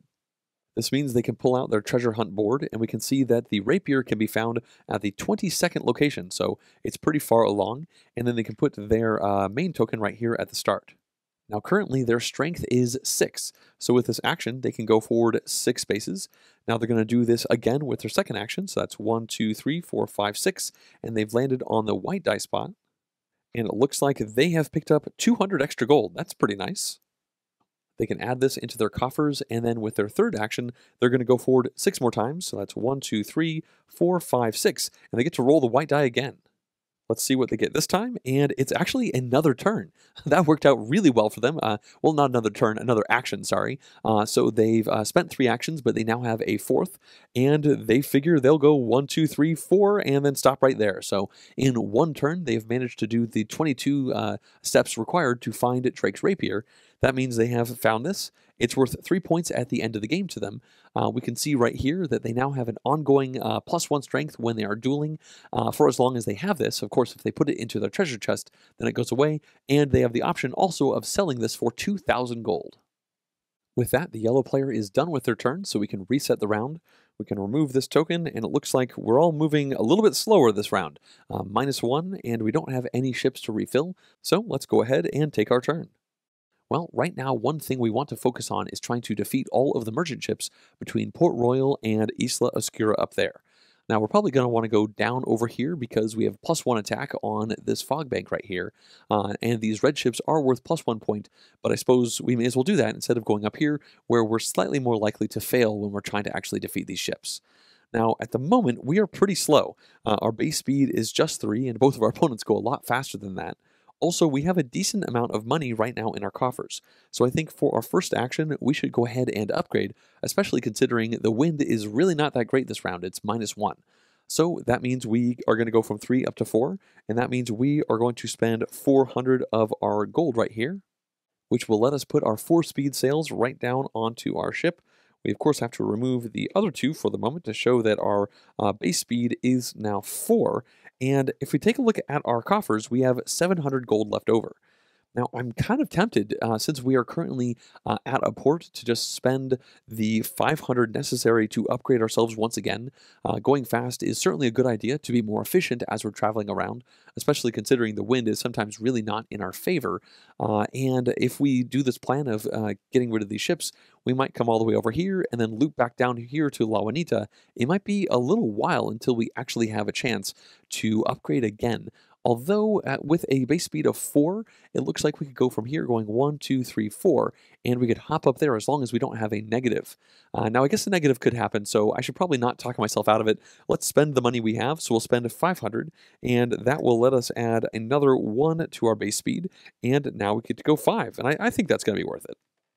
With our last action, let's go ahead and move. Our speed is 5 minus 1 or 4, but we just want to go twice over here and see what this ship looks like. We can, of course, fight it next round, but if we take a look here, it looks like the speed is 6. That is unfortunate because that means if we fight this one, then they still are faster than we are, so they will get the first action, and we cannot use the gunfighting to try and wear them down. We can see here that they have a strength of 6 as well, and we have a strength of 7, so we have a slight advantage there. And then we can see that the reward would be finding our long-lost grandfather. Now, our grandfather is pretty nice because what he lets us do, if we found him, is whenever we visit a island, we can peek at the strength value of the fortress.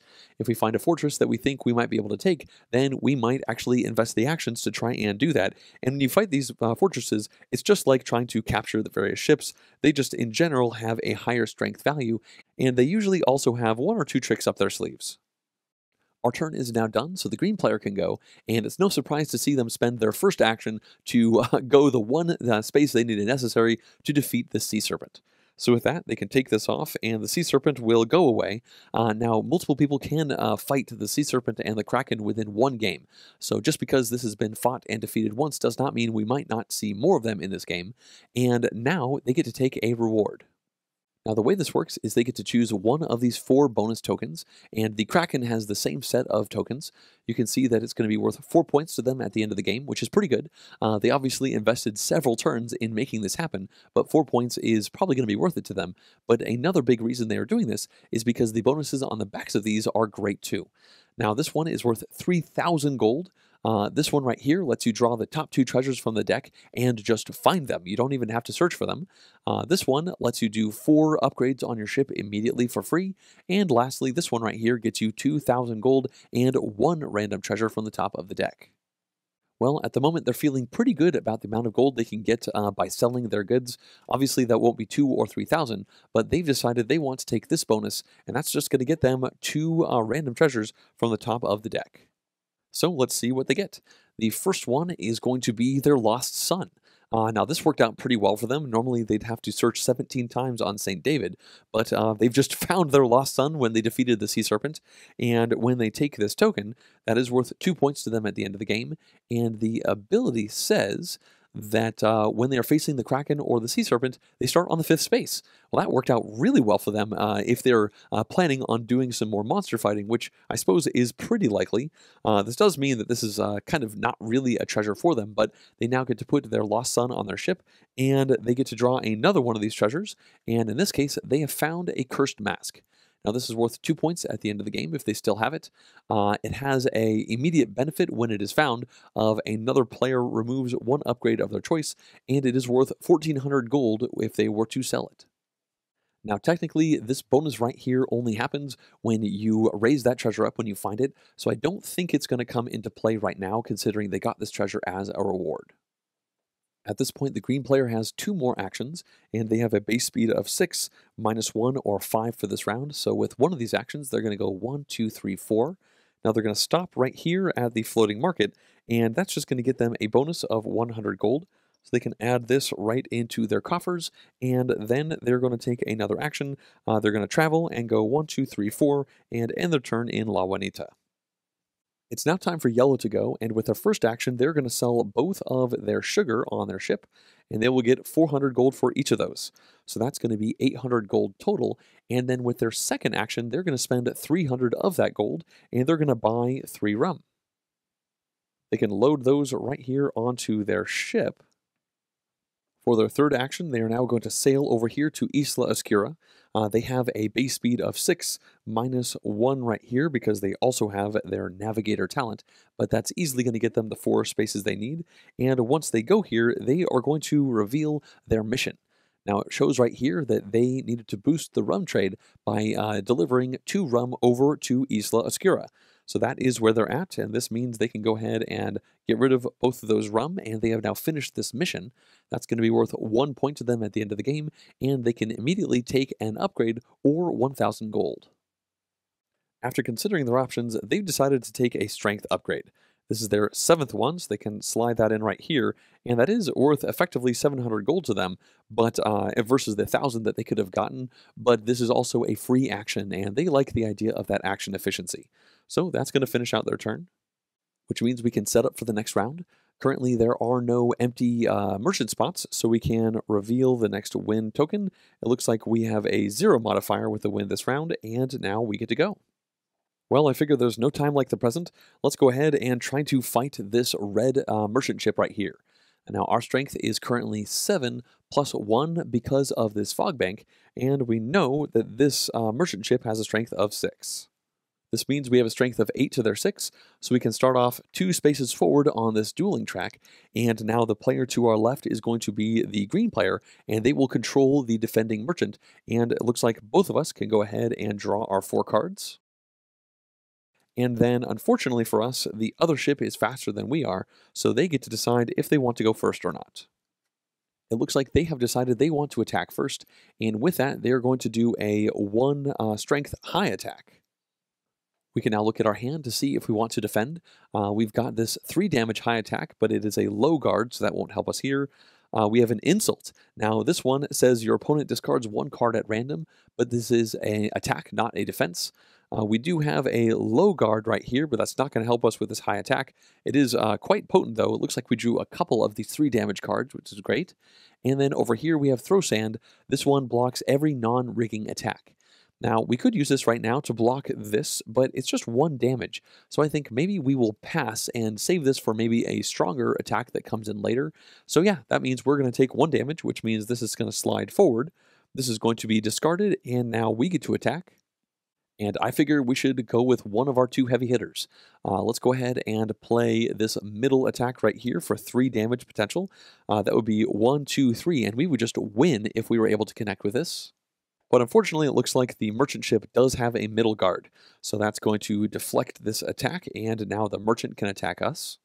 For this, they're going to play an insult. That means that we actually have to discard one of our cards at random, so this is a little risky. We really don't want to lose our 3 damage attack, and it looks like we didn't, although we did lose our throw sand, which is a really nice defense. Maybe we should have just gone ahead and used it. This is going to put us back in the driver's seat, and I think this is going to work out okay because now we can play this insult, and it's going to force our opponent to discard 1 random card, but they only have 1 card. So they will discard this one right here, and this means when it goes back to them, they have no cards to play, so now we can play this 3 damage attack. That means this is going to go 1, 2, 3, and we've knocked the opposing captain overboard. This means we can now take this token, and that's going to be worth 2 points to us at the end of the game. And we have found our long-lost grandfather, so we can add him onto our ship, and he's going to help us snoop on these fortress tiles. At this point, we have 2 more actions left, so let's go ahead and sail. Now we've got a movement of 5, and the wind is 0, so we can go 1, 2, 3, 4, and then stop right here, and let's go ahead and peek at this merchant. Now, it looks like they are one of the stronger of the blue merchants, the lower value ones. It's 1,200 gold if we are able to defeat them. They do have a speed of 5, which means they match us, which is great, actually, because if there is a tie, then the attacker gets to decide, and they have a strength of 5. Now, this is no longer in the fog bank, because just this strip right here is the fog bank. So we have a strength of 7 to their 5. So let's go ahead and attack that merchant ship with our 3rd action. We can once again start 2 steps forward because there is a 2 strength differential, and now let's deal out 4 cards. Well, it looks like we've actually run out of our deck, so this means we have to shuffle up the discard pile, and we need just 1 more over here, and now we are the attacker, and we get to decide if we want to go first now.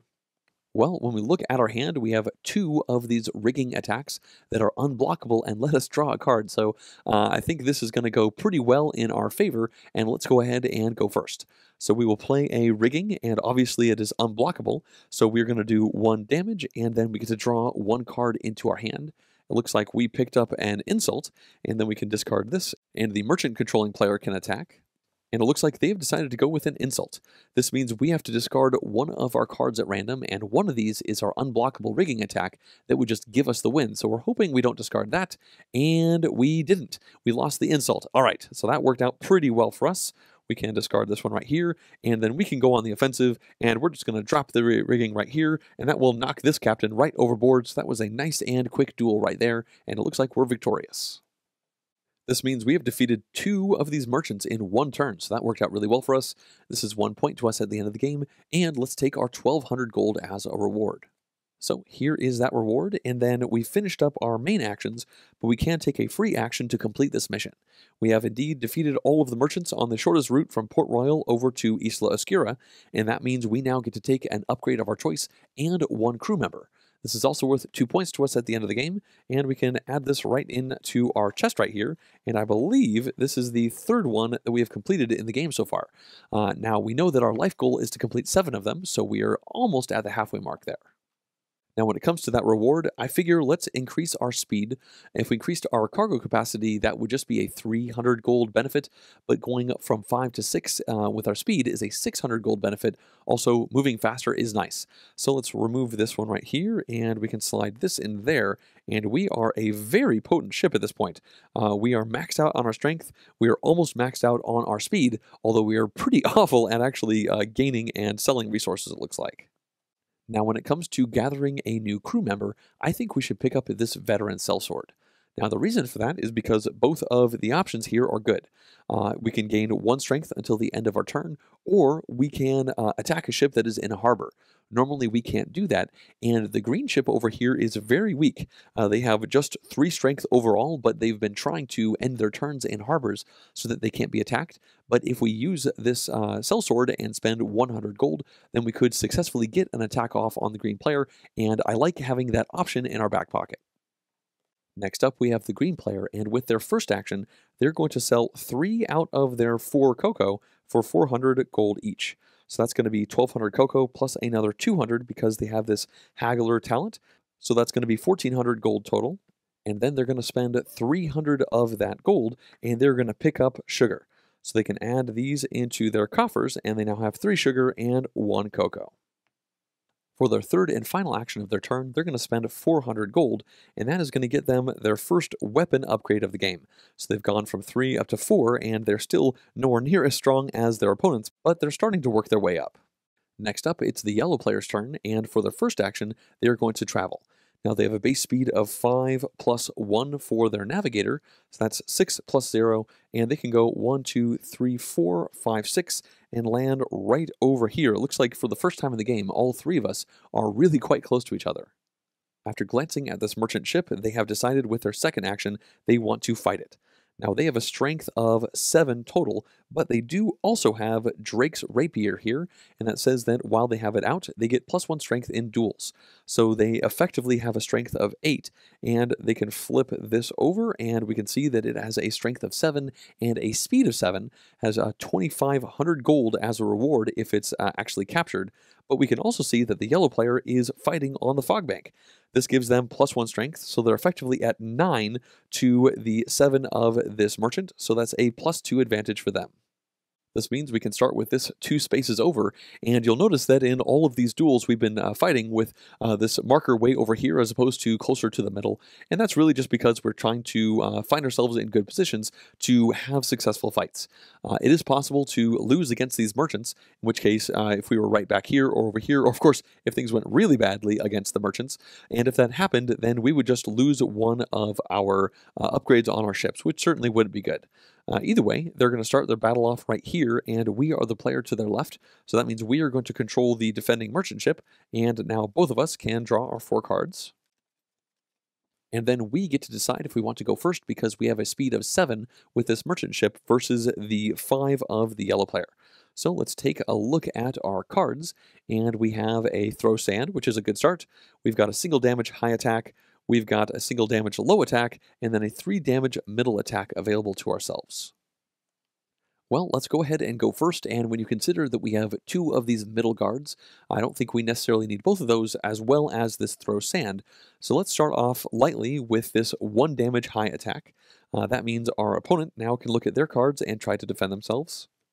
And it looks like they do have a high guard, so that's going to block this, but they did spend one of their cards that could have done 2 damage, so they definitely had to consider that. And now the yellow player is on the offensive, and it looks like they want to play a feint to start things off. So this is going to allow them to draw 2 cards from the top of the deck, and then they get to discard one of their cards. And that's going to be this one right here, and they of course discard the feint as well, and now we get to attack. We have this throw sand as well as a single damage low attack and a 3 damage middle attack. And let's hold on to this a little bit longer. Let's do a low attack. And the yellow player is going to block that with a low guard right here, and now they can attack. And they're going to play this middle attack. It's a 2 strength one, which means if we don't block it, we will fall overboard. So I think it's now time to throw some sand, and that's going to block any non-rigging attack. So both of these are going to go away, and now we get to attack them. And we just have 1 card left, and it's a 3 damage middle attack. We can see that our opponent has only 1 card as well, so we hope we can get through, and it looks like they have a throw sand. So throughout that entire duel, it looks like we didn't move once. Both of these will get discarded, and unfortunately that does mean that the yellow player is going to win, because this marker is on the right-hand side, which is the attacker favoring side of this duel track. So they can now grab this, which will be worth 2 points to them at the end of the game, and they also get 2,500 gold. We can see over here that they have now successfully defeated 3 ships, and one of the life goals involves defeating 7 of the ships, so they are working towards that potentially rather nicely. And it's also worth noting now, when you consider how much money they have, that you are going to spend your money on your upgrades, but one big thing to consider is that you can also get points for your money at the end of the game. Every 1,000 coins that you have is going to be worth 1 point, so effectively this is worth a point, and it looks like they have 3 points worth of money at the moment. Now, at any point, you can put money into your chest, and you're never allowed to take it back out again, but it will be safe from your opponents coming in and trying to fight it away from you. So getting lots of money is good, and obviously spending money on upgrades is a good idea, but we are also effectively spending victory points by doing that.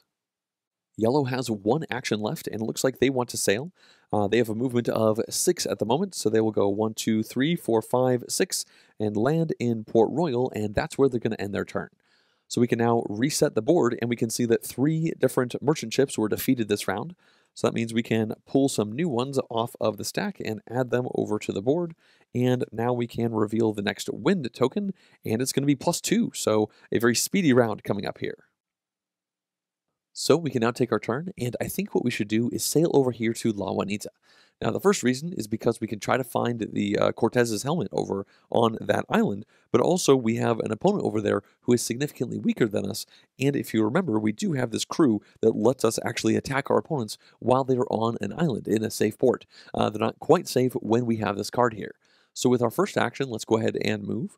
Our base speed is 6 plus 2, which means we have 8, but we just need 1, 2, 3, 4, 5, 6 in order to get right over here to La Juanita. Once we land here, we can use our grandfather's ability that lets us look at the fortress tile on this island. So let's sneak a peek. Now we can see here that it's worth 3 points at the end of the game if we successfully attacked it. And when you fight these fortresses, it works just like the duels that we've seen before, and it comes with 2,000 gold. But if we look at the back, we can see that this has a strength of 9. Now, obviously, we have a strength of 7, so 9 is higher than ours. And every one of these fortresses has a special ability going down to the bottom. This one says that each other player can remove 1 strength upgrade from their ship to increase the strength of this fortress by 1. So that means when you fight this fortress, your opponents can actually hurt themselves a little bit to try and make it even harder for you to go ahead and defeat it. So we have 2 actions left, and I do think that we should go ahead and fight the green player. Now, the reason for that is because we can see that each of the players have 2 of these ship symbols that are associated with their color.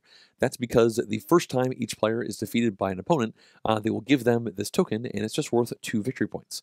So that means in the future, if we defeat the green player now and then try to attack them again, the only benefit we will get is stealing some stuff for them. We will not get any victory points. So it kind of makes sense to try and defeat each of your opponents once, really for the points, and then more times in the future if they have some really good stuff to take. But I'm getting a little ahead of myself. I do think we should make this attack so we can look at our abilities. Well, actually, the first thing we have to do is reveal our veteran sellsword. So we have to spend the 100 gold to pay for this crew member, and it says that we may now attack ships in the harbors until the end of our turn, and the green player is certainly surprised by this. So we can see that we have the full 7 strength right here, and the green player unfortunately just has 4. That means that is a strength differential of 3, so we've really caught them unawares, and we can move this 1, 2, 3 spaces forward, and we are in a distinct advantage right now for winning this duel. At this point, we can now deal out the cards just like normal. And then we can look at these here, and since we both have the same speed, which is 6, then we as the attacker get to decide if we want to attack first. Overall, our hand looks pretty good here, so let's go ahead and make that first attack. And I figure we have 2 of these high attacks and a low attack, so let's start off with, well, let's see what our guards are like. This one's low, and this one is high. So yeah, let's just go ahead and play this one right here. That's going to be a low attack with 2 damage. When we look at our hand, it's looking pretty good for us. We did not get rigging, which would just instantly win us this duel right here, but we have a couple low guards, a high guard, and we have 2 of these high attacks. So I think let's go ahead and play this high attack first. That way we can maybe get out a high guard and then try to hit them with this double damage attack on the next salvo. So let's put this right here, and of course our opponent, the green player, now can defend. And it looks like they are able to do that with this high guard right here. So that means both of these cards will be discarded, but we did force them to get rid of a 3 damage attack, which is good. The green player is now on the offensive, and they are going to play rigging on us. So that's a unblockable 1 damage, which is going to push this back, and the green player gets to draw 1 card from the top of the deck. We can now go on the offense again, and I think we should play this high attack. We just played one on the previous round, and they blocked it, so they're less likely to be able to block this one, and this 2 damage would knock the green player's captain overboard. And unfortunately, it looks like they have another high guard, so they're going to play this one right here and block both of those damage, and now the green player gets to fight back. They've decided to go with a 3 damage middle attack, and this is a problem for us. We currently have just a low defense right here, so there's no way to defend ourselves against that, so we're going to pass, and that means we take 3 damage, and the battle is not going too well for us at the moment. Well, let's go for a low attack at our opponent, and then they are going to pass when they look at their options. They cannot actually block this, so we've successfully gotten 2 more damage in, and now the green player can play a card. And it looks like that is going to be another 3 damage attack. This one is high, and the only card that we have in our hand right now is this Feint. So that means we cannot block this, so we are going to take 3 more damage. That's going to bring us 1, 2, 3 right over to here. And it looks like we're getting somewhat close to this side, and we certainly don't want to get knocked over. If that happened, then this capture would go the other way, and even though it's our turn, the green player would capture our ship, and they would take our points, and they would steal stuff from us, which we certainly don't want. So that means this is discarded, but fortunately, at the moment, the green player now seems to be out of cards, and we do have 1 card left. So let's go ahead and play that, and it's a Feint. It says we can draw 2 cards and then discard 1 of those. Obviously, our opponent won't play anything to this, so we'll grab 2 cards, and then these are actually the last 2 from the draw deck. So after this, we'll have to reshuffle this discard pile, and it looks like we have found an attack. Okay, good.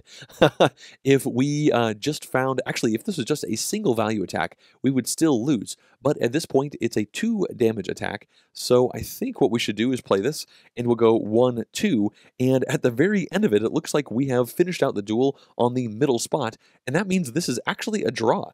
So we have essentially wasted our action trying to defeat the green player. When it's a draw, nobody gets anything, and we both go on our way. So that was a pretty raucous duel right there.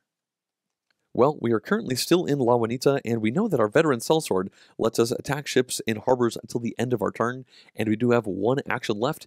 I think we should try and do this again. That did not work out the last time. The green player was able to defend, but let's give it another go. The main reason for this is because if we successfully capture their ship, not only will we get the 2 points, but we can then steal half of their gold that they have not in their treasure chest, or 1 of their treasures that aren't in their treasure chest, or we can steal half of their resources. resources. Now, I'd really like to grab this cursed mask from them. As a free action, you can put things like treasure into your treasure chest at any time, but it looks like the green player didn't do that on their last turn. They were not expecting to get attacked, and they were considering potentially selling this one for gold. But at this point, let's go ahead and attack them again and try to steal this cursed mask. Just like last time, we have a 1, 2, 3 strength advantage on the green player, and we can now reshuffle up that discard pile that I mentioned, and then deal out the 4 cards to each of us. And then we can go first if we want to, and it looks like we have a feint, we have a middle attack, a high attack, and a throw sand. So once again, we did not get a rigging, which would have made this pretty quick. I think considering we have, let's see, 2 low guards and then a one of these throw sands. Let's just try to end this, although I guess we just need 1 damage. So let's do the 1 damage one as a middle attack and see if we can try and connect with this one. If unfortunately we skid backwards on the next round, then maybe we can end it there. So yeah, we're doing a 1 damage middle attack. And then it looks like the green player can defend with this middle guard right here, and now the green player can attack us. It looks like they're going to go with a middle attack right here, and we currently have a low guard and a feint and a throw sand, so I think we should throw some sand. This is going to block against everything except for rigging, so we can play that right there, and that means that this is blocked, and now we can attack again. Now, I figure let's go ahead and drop this high attack here. But unfortunately, it looks like the green player does have a high guard. So that's going to defend that, and we're not moving at this point, but now the green player can attack us back. And it looks like that's going to be a high attack right here for 2 damage, and we just have this feint. So we are going to pass on that, and we take 2 damage just like that. This is now discarded, and we're fortunately still on the attacker side of this duel track, and we just have this feint card left.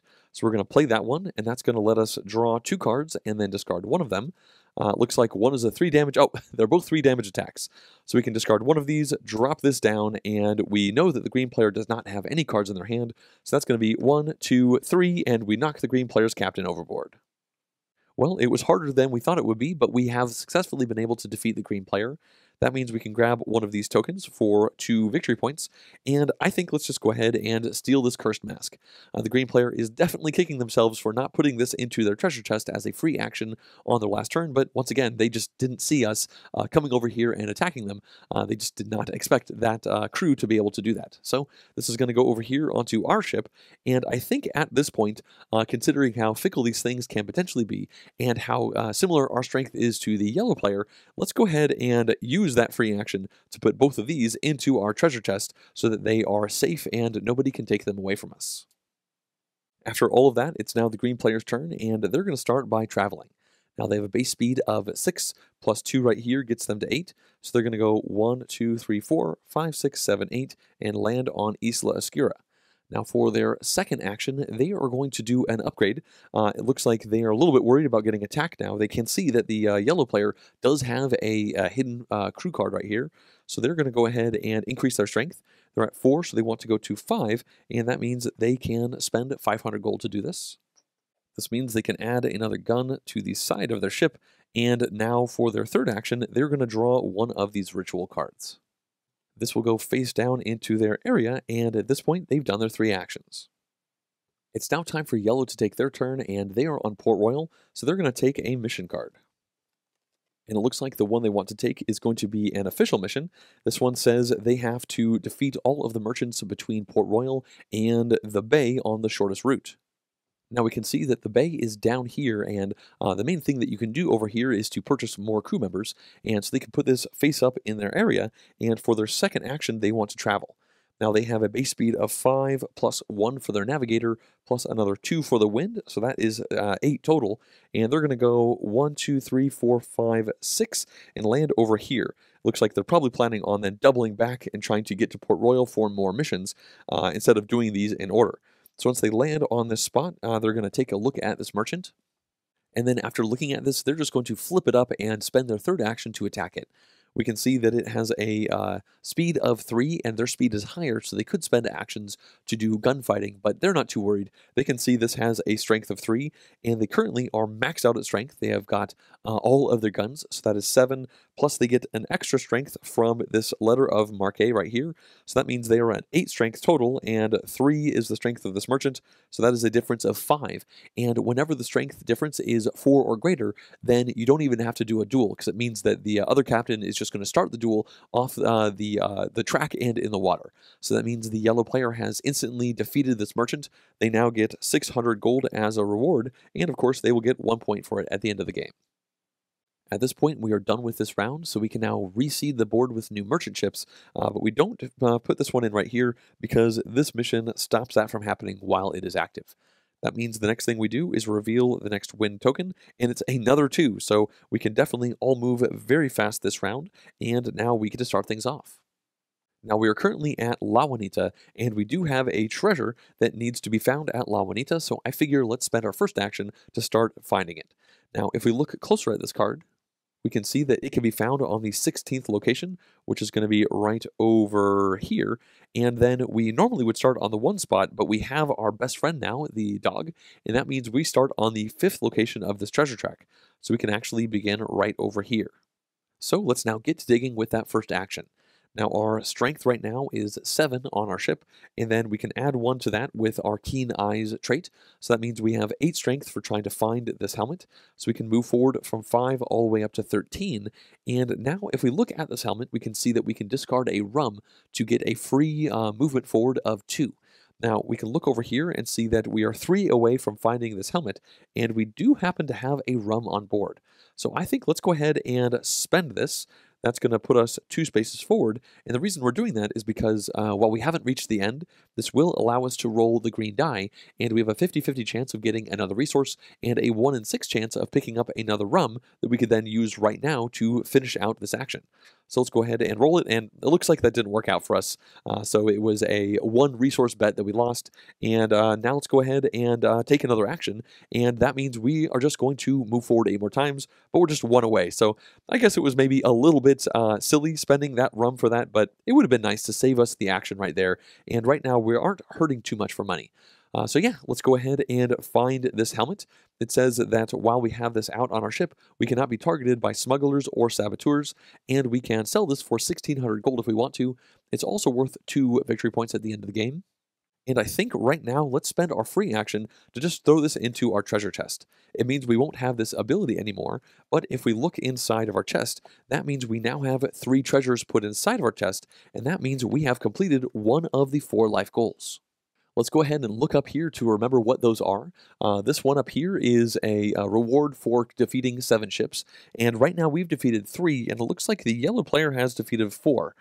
Down here, the King's Hand gives points for 7 fulfilled missions, and I believe no one is particularly close to that one.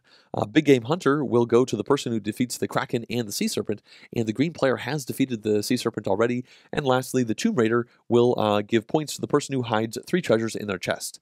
Now, we are the first person to do that, so we can put this right over here, and that is 10 victory points for doing this first. Every other player can do that, but they will only get 5 points for it. And if you remember, we also have these secret goal tokens that show which one of these goals we want to pay attention to more. At the end of the game, if we complete one of our secret goals, then we get plus 5 coins for each one of them. So that means we just got 10 points plus 5 more, and our opponents don't even know that yet for completing one of the ones that we picked. Now, the other secret goal that we picked at the beginning of the game was to fulfill 7 missions, and at this point we've just done 3 of those, and part of me feels like it might be better for us to maybe try and chase this goal up here. We don't have a secret picking for it, but it is still worth a lot of points, and we are very strong at this point, and I think that that could be worth a lot of points for us. We just have to defeat 4 more ships, and we are very capable of defeating ships at this point, so maybe we should do more of that this turn. Now, there is a wide variety of ships out here that we can choose to attack, and I think we should maybe head over here to this one so that we are on our way over here back to Port Royal, where maybe we can pick up another mission. Even if we don't get to 7, these missions are a good way to get points while doing other things, and I figure since we are so strong, let's maybe try to target these blue ones because we might just defeat them instantly. These red ones we are likely to be able to defeat, but after the green player was able to repel us on the last round, I am a little bit more wary because it's obviously not a slam dunk if you have a 1, 2, or even 3 strength advantage as you go into those fights. So we can look here and see that we have a speed of 6 on our ship, plus 2 from the wind. So we can go 1, 2, 3, 4, 5, 6, and I figure we can land there, and let's inspect this ship. Now, as a reward, you get 3 rum, it looks like, and it has a strength of 3. Now, we have a strength of 7, so that's a difference of 4, and that means we don't have to do a duel. That means we just instantly defeat this if we spend an action for it, and I figure let's do it. That's going to be our 3rd action, so we can defeat this. That's going to be worth 1 point to us at the end of the game, and we have now tied the yellow player with 4 defeated ships. It's kind of a race now, essentially, it looks like, to try and defeat 7 ships at this point. It's now the green player's turn, and they're going to start off by spending an action to sail over to St. David. Once they got here, they are going to sell 2 of their sugar, and that's going to be 400 gold each, plus another 200 gold total for their haggler skill, means they will get 1,000 gold for this, so they can add this into their area, and then for their 3rd action, they're going to buy 2 rum. So that's going to cost them 200 gold, and they can now load this up right here, and that's going to finish out their turn. This means the yellow player can now go, and they have a base speed of 5 plus 1 for their navigator, and then 2 more here, so they can go 8. And they just want to go 1, 2, 3, 4, and land on this spot and try to defeat this merchant, because, again, they have a public face-up mission that says they want to defeat all of the merchants between Port Royal and the Bay. So they can flip this over and look at it, and they can see that it's a 2 strength merchant. Now they have, it looks like, 7 plus 1 strength from the Bay mission right here, so they're at 8. So that is a 6 strength difference. So they just instantly defeat this ship for their 2nd action. That's going to be worth 600 gold to them and a point. And then we can see that they can complete this mission right here, and that's going to be worth 1 upgrade on their ship, and they get to draw a crew member from down here. For the upgrade, they are going to increase their sail value, so they're going to go from 5 on their ship up to 6, and that was effectively like 600 gold and a free action for them. And then they can look through this crew deck, and it looks like they're going to grab this one right here, and at this point they have 1 final action available to them. Now with this action, it looks like they want to continue with the race for capturing merchants, so they're going to travel 1, 2, 3, 4 spaces. They can peek at this merchant, but they are now done with their action, so they can put this right back here, and now we can move on. This means we've reached the end of the round, so let's go ahead and refill all of these sea lanes in with the much tougher red ships, and then we can reveal the next wind token. Looks like we just have 2 left here. Once we go through all of them, we'll just reshuffle the stack, and it looks like for the next round we all get +3 to our movement, but we do have to roll the blue movement die, so that might be greater than 3 or less than 3. All right, let's take our turn, and I think the first thing that we should do is try to fight this merchant ship. Now, we can take a look at it right now for free, and we can see that it has 4 speed, and we have 6 speed. It has 6 strength right now, and we have a strength of 7. So right now, it's definitely not a slam dunk to defeat this ship right here. We could spend actions to damage it by doing a gunfight if we wanted to, but our actions are precious because we are trying to get up to the 7 defeated ships on the same turn as the yellow player, if not before the yellow player. If 2 people do it on the same round, then they will both end up getting the higher victory points for completing that life goal. Overall, I think this might be a little bit too risky for us, so let's maybe do a different plan. Let's start by moving, and that means we can roll the blue die, and it looks like we got a -2, so we have a movement of 6 plus 3 -2, which is going to be 7, and let's go 1, 2, 3, 4, and land on the same place that the yellow player is. Now, once we go here, we can peek at this merchant that they looked at, and we can see that it is a 5 strength merchant. So that is definitely on the stronger end of things for these blue ones. And let's go ahead and try to defeat this one out from underneath the yellow player to force them to have to sail to find another one of their own. So with that in mind, let's go ahead and count some things up. They have 5 strength, and we have, it looks like, 7 strength total. And with a difference of 2, I think this is going to be worth it. So we can move this forward twice, and then we will get 4 cards. And then, of course, one of our opponents will get 4 cards as they defend for the merchant. The merchant speed is 3 and ours is 6, so we get to decide if we want to attack first. And it looks like we have just a bunch of attacks in our hand. We don't have any of the throw sand or the riggings or the feints.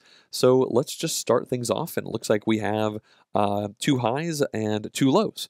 So yeah, let's go with one of these single damage. No, let's do a double damage high.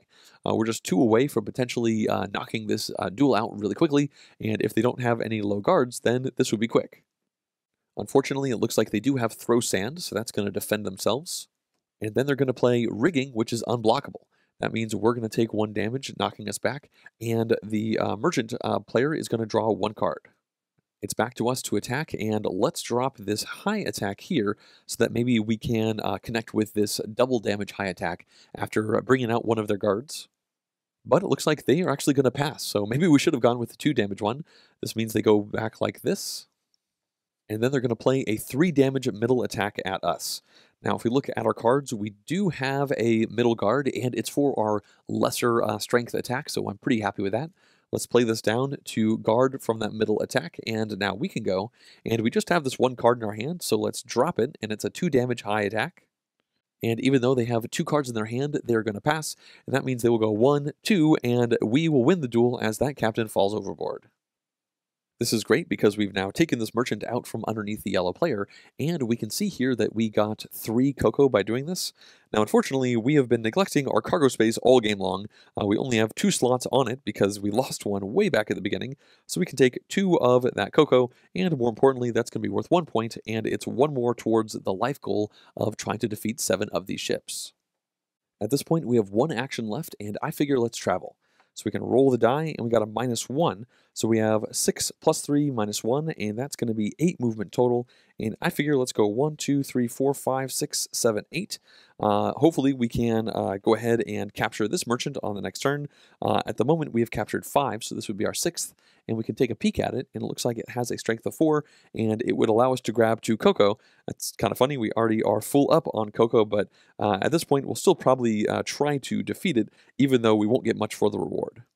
It's now time for green to go, and the first thing they want to do is move. So they can roll the die, and it looks like they have 3 plus 1 plus 6 from their ship, so they can actually move 10 spaces. Now, overall, they just want to move 8, and that's going to bring them through Isla Oscura and right into the middle of this fog bank. Next up, they are now going to prepare the ritual that they pulled a few turns ago, and it looks like this one is summoning the Kraken. Now, the cost for this is going to be 1 of each of the 3 resources. That's sugar, rum, and cocoa, and then you call the Kraken onto one of the special spots on the board. Now, in this case, it looks like they do indeed have 1 of each, so they can get rid of everything but their single rum. And then they can go and put the Kraken right down here on the board. And then they can put this token right down here on the track. But if you remember, they found their long-lost son right here, and the ability says they can start on the 5th spot of this track when they're fighting the Kraken or the Sea Serpent. So that means that they now have 2 actions available to themselves, and the first one will be fighting this Kraken. The token right now is in the size area for their ship, and we can see that their ship is currently 4. Now, one thing that they could do is they could spend this 1 rum to move forward once, and that would put them into the ship speed area where they're 6. Now, that would be a little bit better for getting around this track. However, if they did that, they would have to roll this damage die, and they would have a 50-50 chance of losing one of their upgrades, and it could actually be the speed that ends up getting hit. At this point, they don't want to chance it. They're going to spend their second action going 4 spaces forward, because that is their cargo size. So that's 1, 2, 3, 4. And now they're in the ship speed area, and their speed is 6. So they're going to spend their third action going 1, 2, 3, 4, 5, 6. Now, at this point, they are going to go ahead and spend this rum. That's going to move them forward once for free, and that puts them into the sail area for the next turn, and it means they can roll this blue die, and it's a bit of a crapshoot, but it looks like they got a 1. So that means they will move 1 more forward, and overall, they're feeling pretty good about how that turn went. It's now time for yellow to take their turn, and it looks like the ship that was on their space is no longer on the board, so they have decided to move. Now, their base movement is 6, plus they have 1 for their navigator, plus 3 more right here, so that means they're at 10, but they do have to roll this movement die, and they got a -2. So that means they can only move 8. And it looks like they're going to be copying our moves because they're going to go 1, 2, 3, 4, 5, 6, 7, 8, and land where we are. So they're chasing us. They're now going to take a look at this merchant right here. And after considering it, they are going to fight it. Now, this is going to be their second action. And it looks like they really are just copying what we're doing. We're just chasing each other around, trying to complete that life goal to defeat 7 of these ships first. Unfortunately for us, the yellow player is in the lead when it comes to that. And we, of course, could attack each other. But then that would be really swingy as far as who wins, and our strengths are so close right now. In fact, we're both maxed out, and the yellow player would have a slight advantage there because they do have Drake's Rapier, which gives them +1 strength in duels. So they are technically the strongest people out at sea right now. So yellow is going to spend that second action trying to capture this merchant. We can see that yellow has a strength of 7, and the merchant has 4, so that's a difference of 3. This means they can move the token 1, 2, 3 spaces over, but then of course they have Drake's Rapier, which adds +1 strength when they are dueling, so that's just going to be enough to knock this captain right overboard, and we don't actually have to evaluate that duel. This means they get the bonus, which is going to be 2 cocoa, so they can load that right onto their ship, and then of course they get to take this token. Now, this is their 6th ship that they have destroyed at this point in the game. I think that overall their ships are lower points than ours, but they are in the lead on that race. And they do have one more action available to them, and they've decided to travel. So they're going to roll the blue die, and they got a -2 right there. So their speed is going to be 6 + 1 + 3 -2, which will be 8 overall. And it looks like they want to plan to lock things in by going 1, 2, 3, 4, 5, 6, 7, 8. And they are hoping that we're not able to reach that spot and take this merchant away from them on the next turn. We've now reached the end of the round, so let's now refill the merchant spots in. We can put a ship right over here, but unfortunately with this prototype that I have, we have actually run out of ships, so I don't have enough to fill this spot in right over here. And now we can go ahead and reveal the next win token, and it's -1. So let's now take our turn, and at this point I'm getting a little concerned because it looks like the green player can likely finish defeating the Kraken this round, and the yellow player is well positioned to try and take their 7th ship, and the game is going to end once 3 out of the 4 life goals are taken. Now, we finish out the round in that case, but it's possible that this is the last round of the game. So I think that we maybe need to do a Hail Mary to try and complete that life goal of defeating 7 ships. Now, in that case, we can look here and see that we have 5, so we have to defeat 2 on this turn, and that means we would need to defeat this one, sail to another ship, and defeat that in order to make this happen. So let's go ahead and take a look at this merchant. And unfortunately, its reward is not great. It would give us upgrades to our strength, but we're already maxed out. But its strength is only 5, which certainly could be worse. So let's now spend our first action trying to capture this merchant. So our strength is 7, and this one's is 5. So that means we have a strength differential of 2. This means we can move this token twice over, and then we can start off this duel. We will each get 4 cards, and of course one of our opponents will be controlling the other player. Unfortunately for us, the merchant that we're going against has a speed of 7, and our speed is 6. That means the defending player gets to decide if they want to attack first. And it looks like they do, and they're going to open with a rigging attack. That is unblockable, so that's 1 damage right back over here, and then the defending player gets to draw another card. We can now look at our hand, and we've got some pretty decent tools available to us. We've got a throw sand, as well as some pretty punchy attacks, and I figure let's try this first. We will play a middle attack. It's 3 damage, which means if this connects, then we will just win this duel right now. But unfortunately, it looks like our opponent with their 4 cards do indeed have a middle guard. So that's going to guard against this attack, and now the defending merchant can attack us. And it looks like they are going to insult us. Now, this says that we have to discard 1 card at random, so we effectively both lose a card, but we might lose one of our really good cards, and it's going to be this one. That's good. That was probably the weakest card that we had in our hand. So both of these are now gone, and now we get to attack again. In this case, it looks like we just have 1 attack, so we'll play this down here, and it's a 2 damage low attack. But unfortunately, once again, it looks like our opponent is able to block that with a low guard. And then they're going to come in with another rigging attack. This one is unblockable, and this is going to push us back right to the tie place in the middle of the duel track, and they do get to draw another card. This will go into their hand, and now we have just 1 card, but it is not an attack. So we can then pass, which means our opponent can then play again. And it looks like they have a 3 damage middle attack, but fortunately we have throw sand, so that is going to defend here, but this is a draw. We've hit 2 of these this game so far, so we've kind of wasted our action, unfortunately. We are not able to capture that ship. Unfortunately, this means there's just no way for us to capture 2 ships on this round. We could potentially try to sail over here and attack the green player, but we've already defeated them and taken 1 of their tokens, so we would not even get points for that. So I think what we should probably do is just sail down here. Now, our movement speed is 6, -1, or 5, but that's fine. We can go right here. I think that going after this unknown blue ship is probably a better idea than trying to attack this one again, especially considering the fact that it has 2 guns as a reward, which doesn't really help us out. Now, we could, of course, sail up here and try our luck at this one, but this could potentially be a 7 damage attack ship right here, and unfortunately, with the Kraken currently in the fog bank, we would not even get the +1 benefit that we've been getting all game long when we fight in this area. So let's go down here where it's maybe going to be slightly easier to get these points. We can flip this over and see that, yes, okay, it's a 3 strength merchant. Our strength is 7, so that is going to be a difference of 4, and that is enough to instantly defeat this merchant with our 3rd action. And that means we do get 1 point, which means overall we just got 1 point on this turn. So this certainly could have gone a lot better, especially when you consider we don't even get gold as a reward. We get sugar, and we are already full up on our ship. So not super happy with how that last round went, but that's the way it is. It's now time for the green player to take their turn, and they are certainly going to spend their first action trying to defeat the Kraken. Now we can look down here and see that their token is in the speed area, and their speed currently is 6. That means they can go 1, 2, 3, 4, 5, 6, and they have landed on the red damage die spot. So they have to roll this right here, and it looks like it has hit their sails. So that means they're going to lose 1 of their speed, and then they're going to spend their second action fighting the Kraken again. Now, right now, they are in the cargo size area, which is 4. So with this action, they will go 1, 2, 3, 4. And then finally, they are in the speed area. Their speed is still 5, and they're just 1, 2, 3 away. So with their third action, they can bring this all the way over here. And with that, they have successfully defeated the Kraken.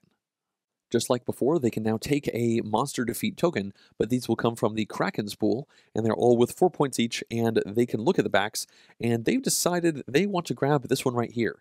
That's going to be worth 2,000 gold, and again, at the end of the game, every 1,000 gold is worth 1 point. So that's a guaranteed 2 points, and then they get to draw and take whatever treasure is on the top, which could be worth 1, 2, or even 3 points to them. So they will draw that top card, and it looks like it is worth 2 points. Now we can look down here and see that Blackbeard's hat would give them +1 strength when they raid fortresses, which is something that didn't really end up happening this game.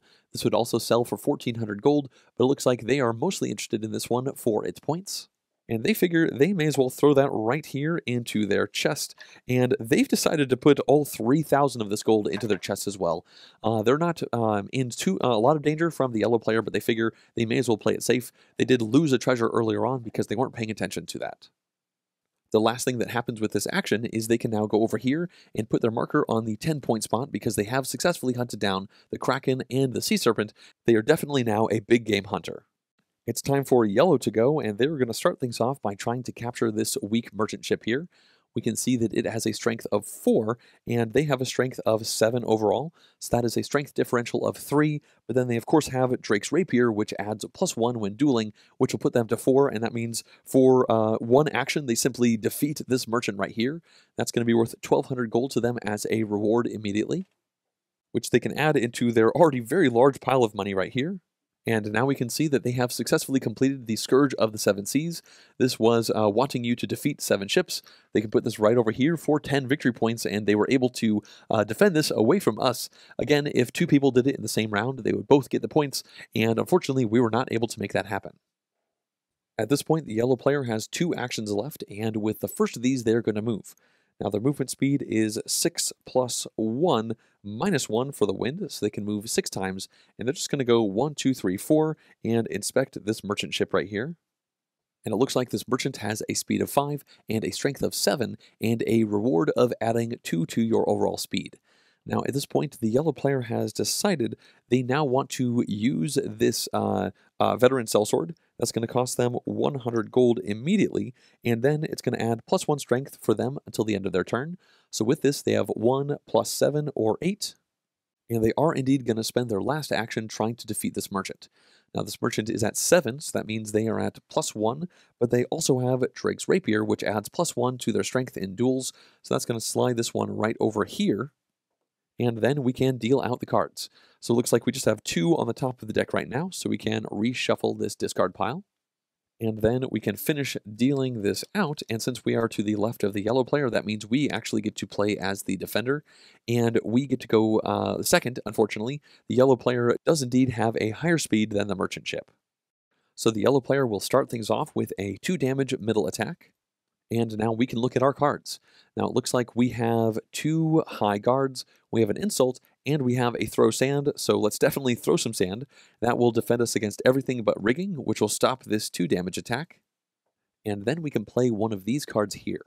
Now at the moment we're just 2 damage away from getting knocked off, and I'm a little bit worried that we have just 2 high guards, which means we are quite vulnerable to more middle or low attacks. Now, one thing we could do is insult. This would cause our opponent to discard 1 card at random, but I figure maybe we should go on the offensive. Let's play this high attack right here, and if they can't block it, then that'll put us right back to the middle, and if they do block it, maybe they will use one of the attacks that would have gotten past our guards. In this case, it looks like yellow is actually going to pass, so they cannot block that attack, so we are brought right back here to the middle.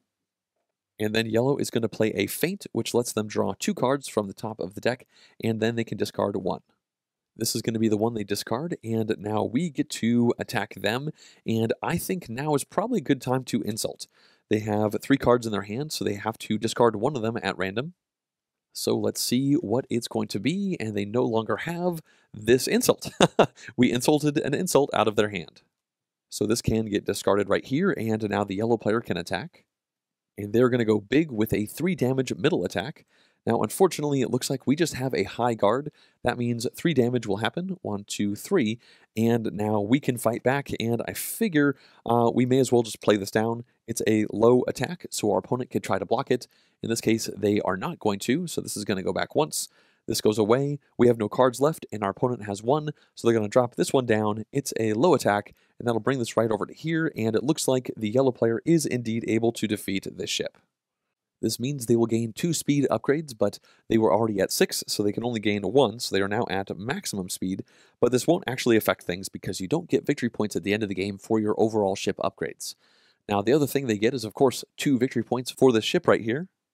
We've now come to the end of a round, and we can look up here and see that 3 of these life goals are taken, and the game will end at the end of a round once there is a number of life goals achieved equal to the overall player count, which is 3, which means that we have indeed reached the end of the game.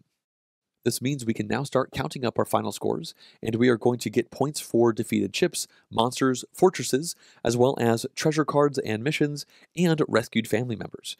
We will also get 1 point for every 1,000 gold that we have at the end of the game, and we will get 10 points for having our icons on these seals up here, as well as an additional 5 if we were able to achieve a life goal that matches up with the secret ones we chose at the beginning of the game. Well, we can see that all 3 of us were able to achieve 1 of these 10 pointers for the life goals, and we can show right here that we were going after the Tomb Raider as well as the King's Hand. Now, we only reached 1 of these, so that's going to be 5 points here, plus the 10 points right there brings us to 15. Now, we can add to that the gold that we have in our chest, and on everybody's last turn, they obviously would have put all of their gold in their chest, so we can see here that we end the game with 1,300 gold, so that's going to be 1 extra point. And then we can look over here and see that we rescued 2 long-lost family members for 2 points each. And then the ships, we have 1, 2, 3, 4, 5, 6, 7, 8 points right there. And then finally, we can count up the points on the missions and treasures in our chest. So that's going to be 2, 4, 6, 8, 10, 11 overall right here. And when we add all of these points together, we end the game with 34 points total, which means that we can now move over to the green player. Now, they are going to get 10 points for being a big game hunter, and when we look at their secret goals, it looks like at the beginning of the game, they wanted to be a big game hunter, and they also thought about trying to be a Scourge of the Seven Seas, but it looks like they gave up on that one pretty quickly. So that's going to be 5 points here, plus 10 is 15. They ended the game with just 1 treasure, so that's going to be 2 more points here. And then we can see that they defeated 2 sea monsters at 4 points each. So that is 8 points total, and that's almost as many points as we got for defeating all of those ships. Now, the next thing we can do is count up their points for their rescued family members. They indeed found their long-lost son for 2 points, and then it looks like they ended with 3,000 gold.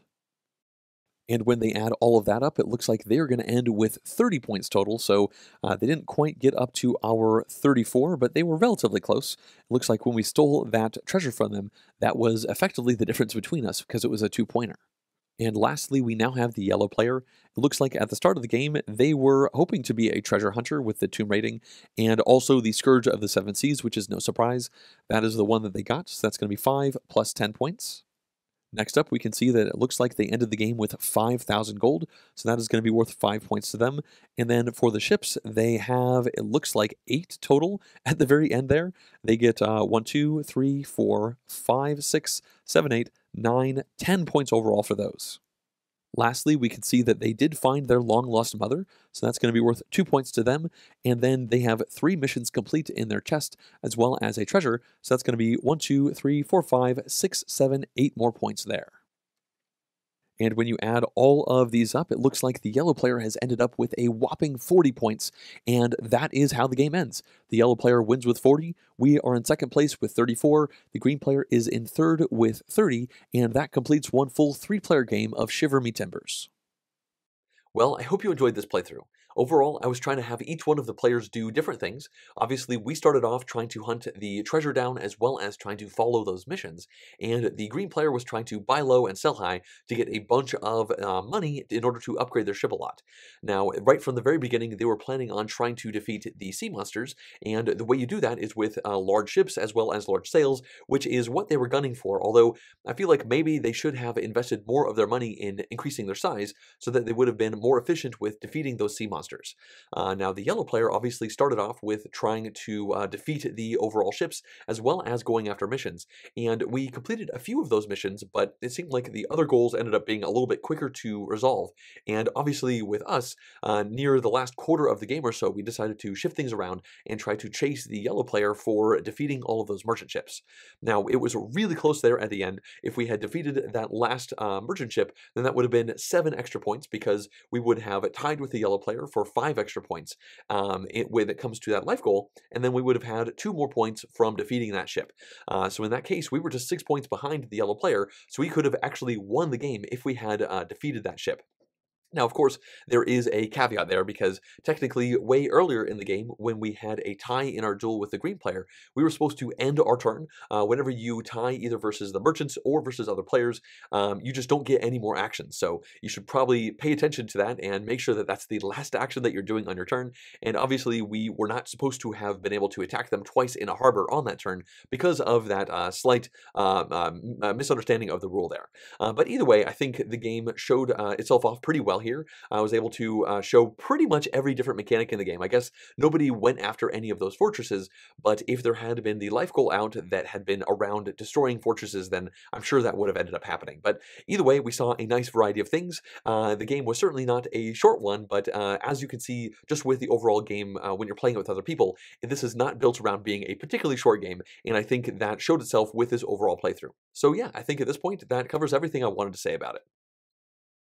As always, I'd like to thank everyone who's been supporting this channel, including all of these producer-level Patreon backers. If you too would like to directly support the channel and the creation of videos like this one, then please go to JonGetsGames.com/support to see a variety of ways with which you could do that.